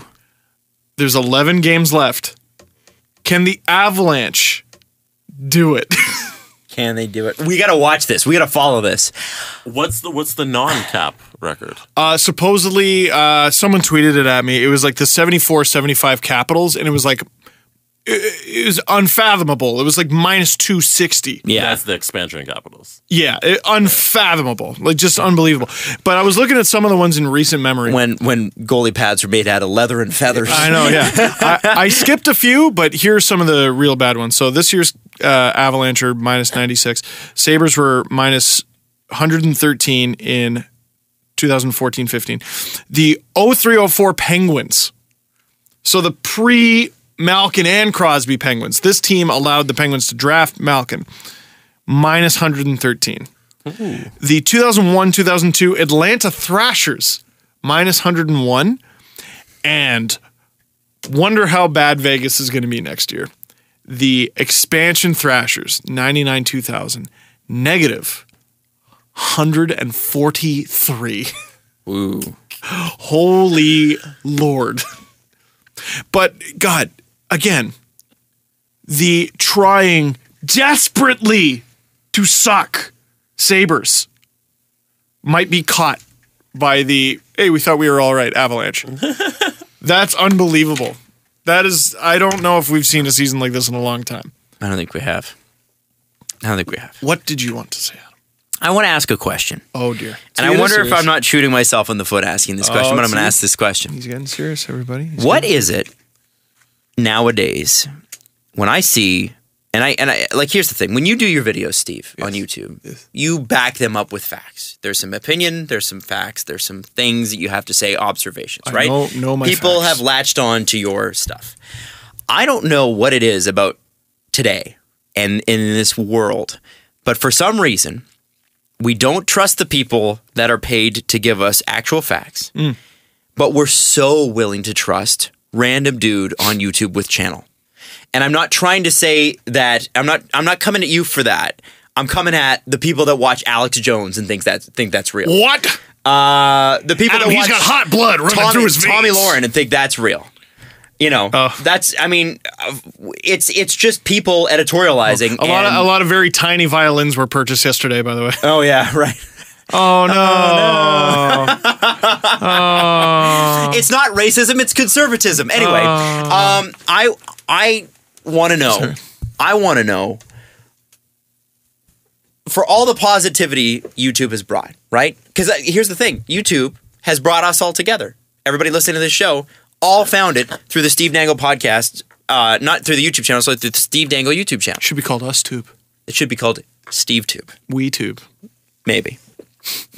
It's gross. But at the same time, you're right. That name would never stick. There's a lot of ancient aliens-esque conspiracy bullshit out there about the Rockefellers, the Illuminati, and the Earth being flat, which is leading people like Kyrie Irving and now Shaq to claim the Earth is flat. Explain this one to me. That's the ones you got to live with. This is true. You know, some people like it, some people don't, but, you know, we'll see where it takes us. What did you make of the Kyrie stuff? I don't. It's true. The What? The Earth is flat. Shaq, what are you talking about? The Earth is flat. No, it's not. Yeah, it is. No, it's not. Yes, it is. This is a great debate. Listen, it's not. There's 3 ways to manipulate the mind: what you read, what you see, and what you hear. Okay. Conspiracies.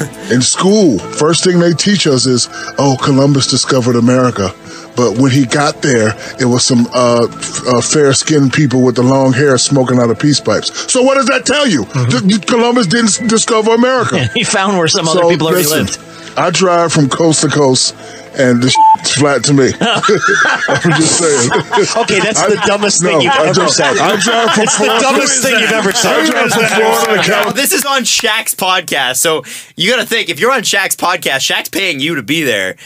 Good on that guy to say that's the dumbest thing you've ever said. There's so many things, and like it's not. We just... could keep going. There's another minute. Do we want to keep going, or do we just leave? Go it? ahead. No.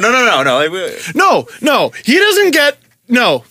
He's got his own podcast to share his own stupid fucking ideas on. It's our podcast with our stupid fucking ideas. That's right. That's right. I just find it funny, that that it's so much easier for people to trust random dude on internet, which is literally like it's not as Steve. Your facts, the facts that you pull from, are readily available. Yeah. People can go and they can verify those facts. These people with these conspiracy things on the internet are posting blatantly wrong scientific things, and there are people that go, "Yup, must be." Do we know? That is readily available information. Do we know that the Earth isn't flat? Yes. You're right. You know what? I don't have Chris Hadfield's eyes.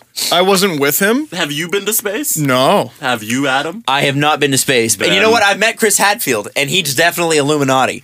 If I'm the Illuminati, that's the guy I'm picking. What did he smell like? I bet it was sulfur. No. Yeah. Friendly Canadian guy with mustache who likes David Bowie. That's the guy I want in the Illuminati. That's the guy I'm sending to space. No one will know. Dude.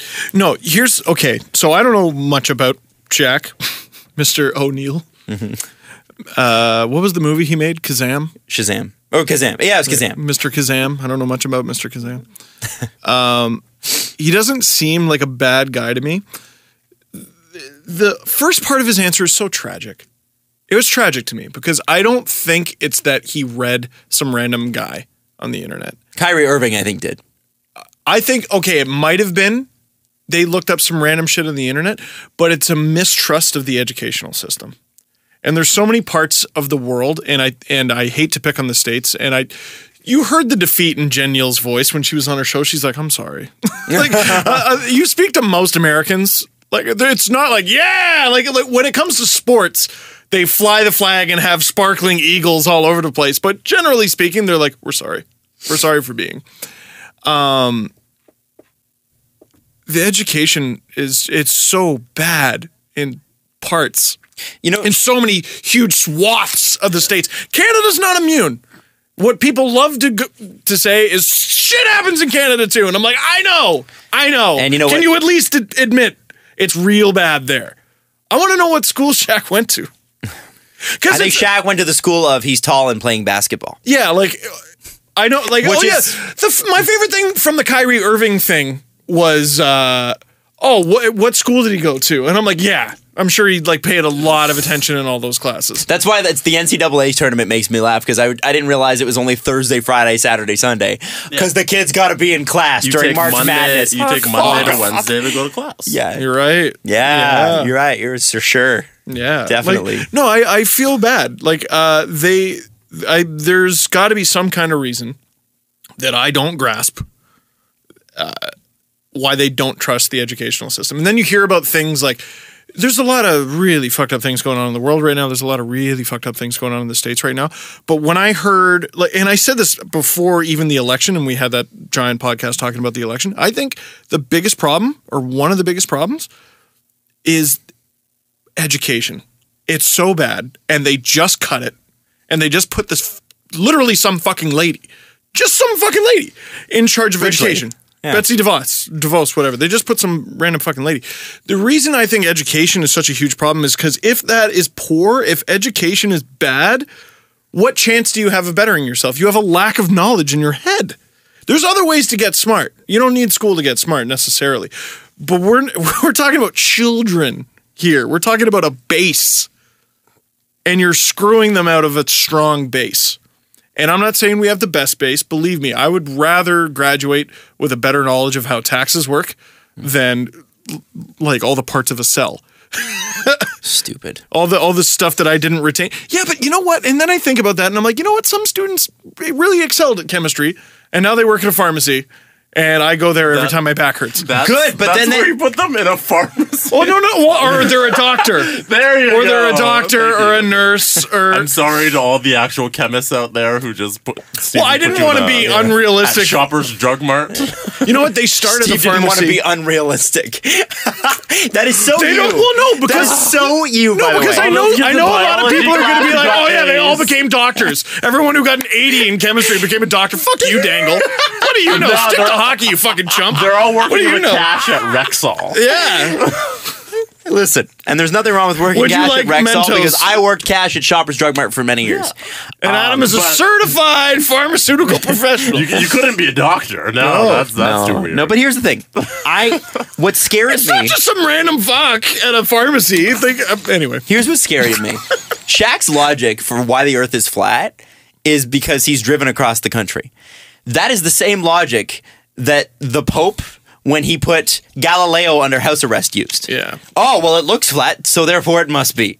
That's 600-year-old logic to many thousands of years ago. By the way, the Greeks apparently figured it out, too. They figured out the Earth was a circle. Or a We sphere. don't know that. Yeah, a flat circle, like a pita.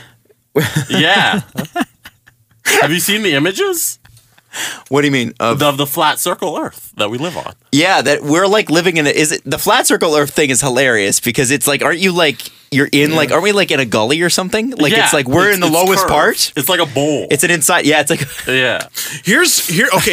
So I do But it's flat. I do an uncomfortable amount of thinking about this stuff because I drive a lot. this wrecks my day normally when this comes up. No, I think about it, and here was the breakthrough I had recently that made me feel better. Does Shaq have kids? Yes. Yeah. Shaq's rich. Shaq's kids go to a good school. Shaq's kids think the world is round. Okay, great. So I don't give a fuck what he thinks. His offspring think otherwise. They think the right way. Good. Now there's all these YouTube channels. My favorite recent one was Dinosaurs Aren't Real. These people with these videos, and even worse, the people who comment on these videos, they might as well have their balls in storage. There's no way. Who's ever going to have kids with these people? Lots of people. Oh, for the love of God, no. Please, no. Please, no. They don't seem like candidates. They don't seem like good candidates. No one who has had a healthy love life goes, fuck it, I'm dedicating my life to the dinosaurs are fake. You're harboring under the assumption that most people have a healthy love life. No, I'm not. What I'm saying is these folks, like, there's no, I think it ends with them. Done. We also no have more genes. To take into consideration that some people just do this for fun, and they believe they do it for the lulz because and it's really hard to differentiate. Funny. I think I'm getting better at it, but it's hard to. You go, is this person just a dick, or is this person a stupid dick? Because some people have hobbies, and some people this is their hobby, going on Twitter and Kyle's dad, making people upset. The genuine dummies, and the trolls are equally lonely. Yes, and that gives me a little bit of comfort. But those people I think it trolls, ends with they them. know better, and they're not doing better, which is a shame. Yes. No, it's 100% a shame. It's like, you know what? South Park, the last season was a little weird, but one part that wasn't even that funny, but it was just so on point. There was that, and if you're catching up, spoiler alert, fast forward a little bit, there was this band of trolls, and Kyle's dad was part of them. Now, the band of trolls were all the people that I just portrayed. Just loners, basically. And had nothing going on. And they were like, fuck it, I'm just going to troll people. And then they're talking about Kyle's dad, like, you're hurting inside. I know what you are. Like, what is it? What is your deep pain inside? And then after a few episodes, he goes, there's nothing wrong with you at all. You're not hurting inside. The world hasn't wronged you. You're just an asshole. It's true. Yeah, some people, I'm like, you know what? For fun. Some people are mean and grumpy, and you go, I get why you're mean and grumpy, and that's okay. And things you know happen what? to you. Yeah. Let's hug it out, and we'll talk this out. We'll be friends. Let's joke around. Let's go have a coffee. Let's go do whatever. But some people are just fucking assholes. And that's what bothers me, because they know better. But they're egging on all the dummies who actually believe it. And there was this, I think his name is Trevor Vail. It was on the Joe Rogan podcast. He's like an actual honest-to-God archaeologist. I saw him at Real Sports recently. He's an honest-to-God archaeologist. And he's watching a video of this imbecile who is being serious or not, talking about the dinosaurs never existed. And I'm like, oh my God. An archaeologist has wasted to watch this. 45 minutes of his archaeologist time listening to this idiot. Having to, like, think of all the energy that people who have inexpendable energy spend on morons. You should watch, if you want to ruin your day, watch Bill Nye on Tucker Carlson. Because basically, by the way, why is Bill Nye being interviewed by the ghost of Tucker Carlson? Why is Tucker Carlson, who was R.I.P. murdered years ago by Jon Stewart? Why is the ghost of Tucker Carlson still on television? Because for whatever reason, there are some people you work if he your ever whole spoke career. to me, I would walk right through him. I'd be like, "What?" It's like I could still hear him. He's dead. He's dead. Tucker Carlson. And he's gone. here's how dead he is, because this is his 7th show. Was it on the same network? Battle of the Bow Ties? 7th show, Steve. Fuck? He's had 6 canceled shows, and they still believe in him. There are some people. First name's Tucker. Sorry. There are some people you believe. For whatever reason, in entertainment, there are some people with horseshoes shoved right up their rear ends, and it doesn't matter how many times they fail, someone gives them a shot. There are other people who work their whole lives, are extremely talented, and everybody seems to ignore. And I don't understand that. Tucker Carlson seems like the first. Tucker Carlson's nose smells like shit. Even conservatives are like, I'd prefer Hannity. Like, you know what I mean? I'll take Glenn Beck. You know, it's just so funny. Anyway, it makes me laugh. The Bill Nye thing's funny because it's almost like listening to, I guess it's now Shannon Sharp and our favorite guy. Skip Bayless? Skip Bayless. Oh, but fuck. It's just like but Bill Nye's just like science. And Tucker Carlson's like, oh yeah! And then Bill Nye's like, well, science. Because he And should he's be, though. That's his job, is to, oh yeah. It's great. But Anyway, it also wrecked education. your day. Fund Let's it. do the press conference, shall we? The Presser. SDP. Steve. The earth is flat. Whoa, Black Betty. Bam, balam. Obviously. Wants to. Oh! Sorry, breaking news from Chris Johnson. The Leafs have signed Jeremy Bracco to a 3-year entry-level contract. Starting Oh, next yay. season. So, yeah, be with the Marlies. Don't worry about it. Fabulous. Everyone was a little bit worried about that. Don't I worry. listen to the past podcast when I run out of new ones to listen to, and you have mentioned TLC often. Which show would be your favorite show on that channel? Oh, I got one. I got the answer to this. TLC only airs very frustrating shows. My 600-pound life is you just want to kick the television. Like, because Hoarders is very often, it's like it's an illness, right? And you're like, okay, I understand why they can't let go of these things. My 600-pound life, what makes me so mad about that show is they usually, like, they're in the hospital. They're in the fucking hospital because they're over 600 pounds. And they have 4 or 5 golf ball size brain family members bringing them bags of fast food. And you're like, those people should be arrested for attempted murder. Those, like, you're in the hospital for this reason. You should be arrested for bringing this person food. What the fuck is the matter with you in your head? Is that your favorite show? No. In terms of getting none of them are my favorite show. My favorite show is Turning the Channel. My favorite program on that network is Sex Sent Me to the ER. Because it is hilarious. I like that Those show. stories are fake. They're all fake. No, they're all real. All 100% No, fake. dog. They're the realest. They're TV's real all the 100% time. real. You know what was my favorite? I think it was only a 1-part special. Gypsy Might have been Sisters. 2-part. No. 2-part special. It happened in 2011. I was in Calgary, and I will never forget this because it was awesome. It was called The Virgin Diaries. And it's funny, Virgin doesn't even go far enough to describe these people because they are so conservative that they don't even believe in kissing or holding hands until you get married. Is this the one? Oh, no. And it is... Do you have a clip?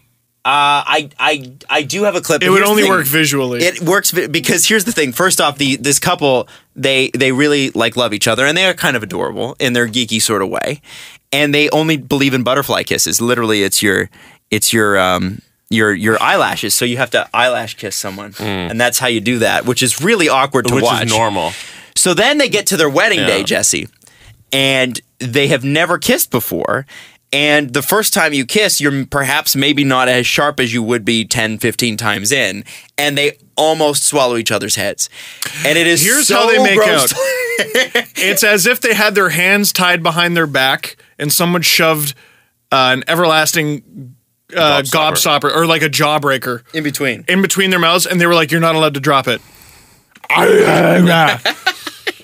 Look was up TLC Virgin Diaries and just watch the promo. When I see outstanding. Iggy and his friends fight over like a toy and they thrash, that's what it looked like. Whatever works for you, everything man. on that channel, I Whatever hate works for you. But oh my god, that show I was love- awesome. I hate it deeply and bitterly, but if I watch it with Sarah Louise, it's fun. My 600-pound life. Just all of them. Anything. All of them. They were on a roll there. My favorite character on my 600-pound life, because it's not the same people every time. Is I gained 600 pounds again. They don't really have recurring characters. The doctor. The doctor, he's just got this like kind of throaty voice. And again, the fucking family members, they bring him the food, and he's like, "What did you expect to happen? I asked you to lose 35 pounds. You gained 3. You schlub." I've been eating salads. Well, yeah, you've also been eating 4 cheeseburgers. Again, it's a scientific mind going, "What the fuck did you expect?" I told you. That's a disease, though, I think. I think that's a mental disorder. Underrated? But again, I don't put the blame. These people are immobile. They can't move. No. Someone's feeding them shit, and it's their family. Yeah. Sorry. Cake Boss. Underrated. Very good show. Didn't they have a controversy? Crazy about it. Did they? I don't know. I don't know. It's hard to be controversial with cake. Looking at the food. You know what? I used to really like Storage Wars and all those ones, but then you found out they're fake. Oh, yeah, I can't do that. There's an Egyptian mummy in this storage locker. Like, we found Noah's Ark in this storage locker. That is really, wow, what a crazy find. That's great. Like, a bunch of people would just, and by the way, they open it and it's just Jesus. Hello. This is crazy. I have been $800. I've been waiting for Jim. Jim forgot to make his payments, and I've been stuck in here ever since. Oh, hi, Jesus. Like, it's weird. What's the Pawn Stars? Pawns, no. I'm going to get my friend who knows a lot about coffee cups. And he brings in his friend who knows a lot about coffee cups. I'm going to get this appraised. Everything's We brought the Holy Grail. It is the most priceless thing on earth. I don't know if they Best still... I can do is $80. I don't know if they still do that show, but I have seen Rick. Is Rick Hansen? No, Rick something. I don't know. The main character. Predator? No, no, that's Chris Hansen. Like, I think his name is Rick Hansen. He has shown up now on history television shows. So he'll come on and he'll be like, it's the, normally they have historians talking about history. They got the Pawn Stars guy, Rick, on talking about, which is fine. Which is like having us. Like, okay, Steve, talk about World War I. All right. So I listened to Dan Carlin. And here's what Dan Carlin said, and it'll blow your fucking mind. So, Germany lost. Next question. Final question. I'm going to be so late. The biggest name you've interacted with over social media, but never met in real life? Who? Ellie Goulding. Dan Carlin. Oh, yeah, you got to tweet. Man, Adam's going to fucking crush me. Ellie Goulding. Yeah. Eric Young. Oh, he the follows wrestler? us. Yeah. He listens to this show. Yeah, I hope so. Shout out Eric Young. Isn't it Showtime EY? Young? Or something? Yeah. Showtime EY on Twitter? Yeah, he has been listening to this show. For a very long time. For, like, almost since the beginning. And gave us like a huge shout out in our first year. A bunch of times. Yeah, a bunch of times. Awesome. Yeah, he's the best. We've been meaning to have him on. We got to have him on. We do. That's embarrassing. I'm still confused as to whether or not he likes the Leafs or Predators. I remember. Still confused, Eric. Oh. Where do your loyalties lie? Yeah, Eric. But he's with NXT now, I think. Yeah. So, like, is he a little more locked down? I don't know. Are we going to be able to get him? We should ask him. Do you know what a dream of mine that would be to have a wrestler on my hockey podcast? That'd be pretty cool. There was a time where I liked wrestling more than hockey. That's not. There was a time. I mean, you like wrestling more than hockey? There was a time. Wow. When I was a kid. I think every kid has that time. You like WWE more than Gary Volk? What's wrong with you? I mean, that time was the Leafs missed the playoffs for 2 years. Yeah. Which led right into the Attitude Era. It's perfect. The Leafs got bad. I think that might be part of the reason wrestling is so huge in Toronto. The Leafs got bad right when wrestling got good. And wrestling had a good hot streak. Wrestling's never been bad. It's just you stop being 13. No. You know what? When we went to Raw in Monday Night Raw in Toronto, it was so much fun. Imagine you were 13. Oh my God. It would have been amazing. I still can't get over how much fun the New Day were. Like they were just so New great. Day is great. And we saw Rollins and Kevin Owens. Seth Rollins and Kevin Owens, that awesome match in Toronto where Rollins is jumping all over the fucking ACC. It is funny. Awesome. Jesse, I think you make a good point with you're not 13 anymore. Because just not 13. Because, and I hate the word content. But never have I seen content stretched so far. The only shows that are better at stretching a storyline than the WWE are Japanese anime cartoons. Nobody. Dragon Ball Z and Pokemon. I want to know how long the Frieza battle was. Oh, it has to be like a season. What planet did that happen on? Namek? I want to know how long they were on Namek. It's like, hold on, I need to battle Frieza, and the whole episode is opening the door to Frieza. Like it's both sides of the door. So wrestling makes what 100 weekly shows a year if you count two a year. It's a ridiculous amount. Yeah. Raw and SmackDown each week, and then of course all they their have pay-per-views, which are what 6 or 7. It's probably like close to like 130 shows a year. Something like plus house shows. Yeah, plus house shows. So it's more than that. And they keep all those storylines going. It's some of the greatest television ever. Yeah. And they also do these wrestlers, and they're busy. They also do those WWE produced movies. Yep. Which, by the way, exist. If you want to just see WWE films, they have found that people really like action movies that are just obnoxious, like they made all the time in the 80s. So what they do is they take their stars and go, here's a fake gun, we're gonna explode some things. Just look at the camera. WWE figured out how to just inject like a money IV intravenous, except it withdraws money from its customers. It's amazing. I got in there and I was like, I need a $40 t-shirt. I almost got one. I almost got one for Enzo Amore and Big Cass. I know we got to go here, but I have a story. And I have something I need to bring up now. Cool. I'm just going to get home at 6. I'm hungry, Adam. That's fine. Okay, we'll deal with it, both of you. I will. I want to know if I've got a problem. Yes. Oh, it's non-problem. Jesse knows about this problem. So here's what happened. So Sunday night, we're at the Jenny's game, and I'm like, okay, you know what? I've grown up near here. I've paid attention to the Jennies. They're close by. I'm declaring for the Jennies. I'm going with the Oshawa Generals. I'm a Generals fan. So as an introductory Oshawa Generals fan, go Knights. Incorrect reaction. I decide that I want to get a jersey. Now they have these amazing throwback jerseys that they were wearing for the last game of the season, which we saw, which are sold out. Like off-white, red, and navy blue. They're the navy blue. Oh my God, beautiful. But it's a red team, and their thing is like sea of red, basically, for the playoffs. This playoff, I think, is United by Red. United by Red. And I think the year they won was Dread the Red. And the rule is they kick you out of the stadium if you're not wearing red. Well, nobody could not buy I would have bought they kick you in the balls first. Yes. So I would have bought the throwback jersey, but I couldn't, so I bought the typical red jersey that Steve has. But instead of my name on the back, I got Daniil Antropov's name on the back. Nick Antropov's son. Yeah, and here's the thing: he's 16 in a truck. He's huge. Brian Boyle, but a teenager. He's Nick Antropov, but a teenager, I guess. So I'm standing in the store, and Steve and Jesse are with me, and I grabbed this jersey, and it was actually Jesse that pointed it out. He's like, "Look, it's autographed. You can get." And I'm like, can I wear an autographed jersey in the stands, or is that something that you hang up? Because normally you hang it up. And Jesse's like, well, kids wear the autographed jersey in the stands. And I'm like, well, that doesn't make me feel better. So I'm going back and forth because the jersey without anybody's name on it is like $100. This one is $185, but there's 15% off. And it literally was the only time that 165, but it cost me $157, I guess, or something like that. Yeah, 165 plus tax minus 15. Okay. Yeah. So there you go. So you got 2% off. Yeah, I get 2% off because our taxes are so high. And I was going back and forth, and it was the first time I've ever seen Jesse get super heated with me.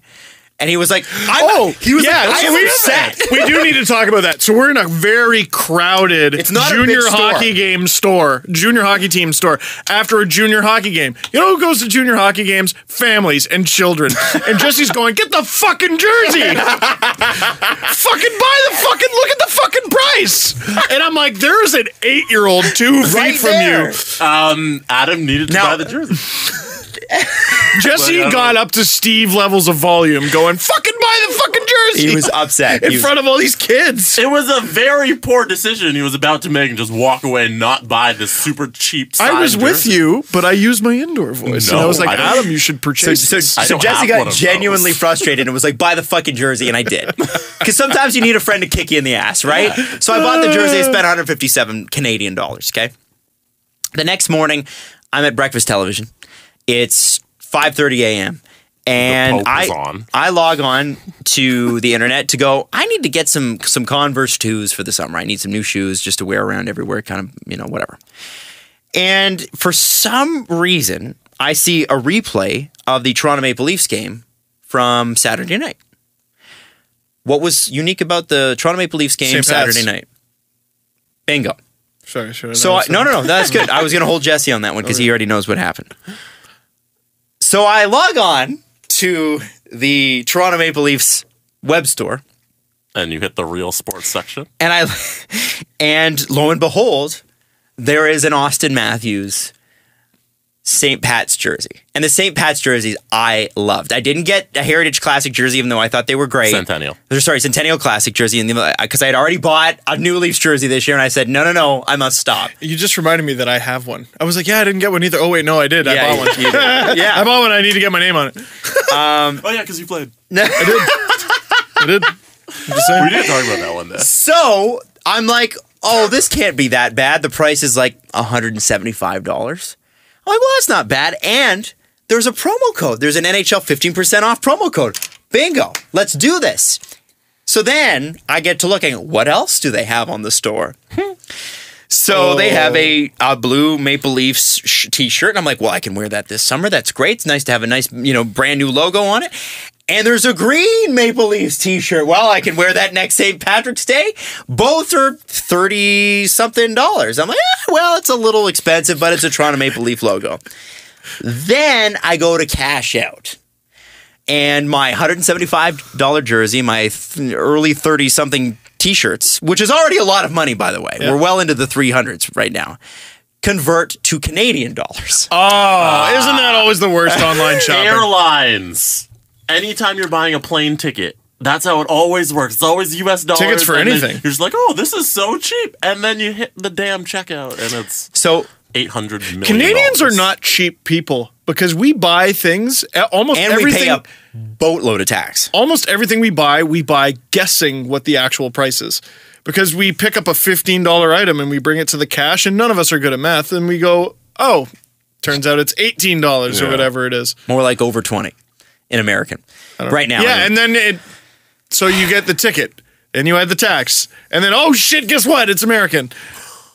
So over the course of Canadians are not cheap. Over the course of 12 hours, I spent $550 on hockey merchandise. About. I didn't know the US dollar thing. Yeah, the US dollar thing, $400 plus my $150 Andropov jersey. Yeah, you're like the shoes guy. Remember that YouTube video? Shoes. I like your shoes. Hey there. I like your hair. Who does your? I think you did a few different ones. Your hair? These jerseys cost $300 fucking. Let's get them. That's you. That's awesome. So, Adam, have I not taught you the way of free things? How did you buy all these things like an idiot? I am an idiot. Why didn't you just wait for people to hand them to you? Well, like a normal person. I'm surprised no one from the Leafs organization was on breakfast television to promote. They might have been, but I wasn't on last week. And I figured you would have got a free jersey. No, they don't do that. You got a World Cup one. But that's not the Toronto Maple Leafs. No. The Toronto Maple Leafs are worth more than Team Canada in these parts, believe it or not.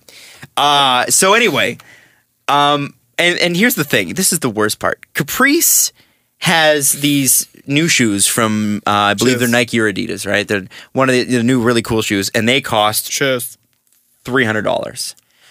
On Saturday this weekend, and it's a lot, but she works on her feet. She's a stylist. She works on her feet all day. They're an investment. Are they? Are they obnoxiously priced? Yes. But I gave her shit for having $300 shoes, and then the next day, I spent $550 on hockey merchandise on 4 items: 2 jerseys, 2 t-shirts, $550. And I know Adam will wear those jerseys maybe twice in the next calendar year. Calendar or ever? Calendar ever. But I like looking at them. And those t-shirts maybe 4 or 5 times before, I don't know, probably donating. Caprice will wear those shoes every day. Yep. For the next year. The Andropov jersey you had to get it. Yeah. There was no choice. He's correct. The St. Pat's one, that's probably a half. No, because after the game, they were going to burn them all. Yeah. So there was only 5 left. because they burned the rest of them. Back, yeah. They burned all but those 5. And Matthews was the only one that scored in the St. Pat's jersey. So I thought, hey, that also makes sense. Okay, so the original St. Pat's jerseys were soured on me because I know the Leafs didn't win that game. It was a tie against Buffalo. Can I get these awesome, wicked St. Pat's jerseys knowing the Leafs lost the one game that they played them? No, because it was against the Blackhawks. And so it's okay. And those are more authentic than the other St. Pat's jerseys, apparently. These were like the most authentic St. Pat's jerseys. I think they look better because didn't the Leafs go with was it white or green helmets? Green helmets. Instead of that stupid brown. Yeah, they went with brown. That dumb. Yeah, leather, brown. And I remember when they printed it in the newspaper, it looked purple. Yeah. It looked crappy. They still had those in all of the NHL games up until, I think, this season. Yeah. You could still play with those brown helmets and brown gloves. Gross. So I'm embarrassed at myself. I haven't mentioned this to Caprice. So if we could be cool, that'd be great. But do I have a problem? That's my question. I think I'm going to text her and ask her how she feels. Do you want to know what Adam said about your shoes? I'll just make a bunch of shit up. So tweet me, do I have a problem? Steve, do I have a problem? Yeah. Your problem is you didn't buy enough stuff at the general store. Jesse, do I have a problem? You should have got a couple mugs. Sweatpants. Next time I go, the sweatpants, they're cool. Sweatpants, yeah. Couldn't justify it, but I think I'm going to do it. Listen, man, I don't buy anything. I buy nothing. I buy cheap clothes, clearly. I'm just saying. Oh, I'm going to be so late. Well, we're going to end the show. Anyway, Yeah. thought I'd bring that up there. Can you take me downstairs, or do you not have enough time? I don't have enough time. I love you, Steve. All right, STP out. We will see you. Don't do that. STP out. STP! Ouch! We'll see you Thursday. No, we're not. No. But we will I see agree with Thursday. Jesse. We have to banter for like another 10 seconds just to erase the out that you just What? did. Ryan Seacrest does that with American Idol. Well, Ryan Seacrest is a Knights fan, and I don't like him. So How dare you? screw that team.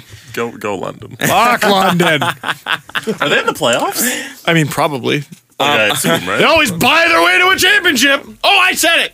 Are the Marlies going to make the playoffs? Yeah, ask that question. I forget how the AHL playoff format works. Because I look at the standings and I don't get it. Because I don't want to look it up. I mean, they can start by not losing games in regulation that they were leading 4-1 in the third. How about that? How about that? All right. We'll see you Thursday.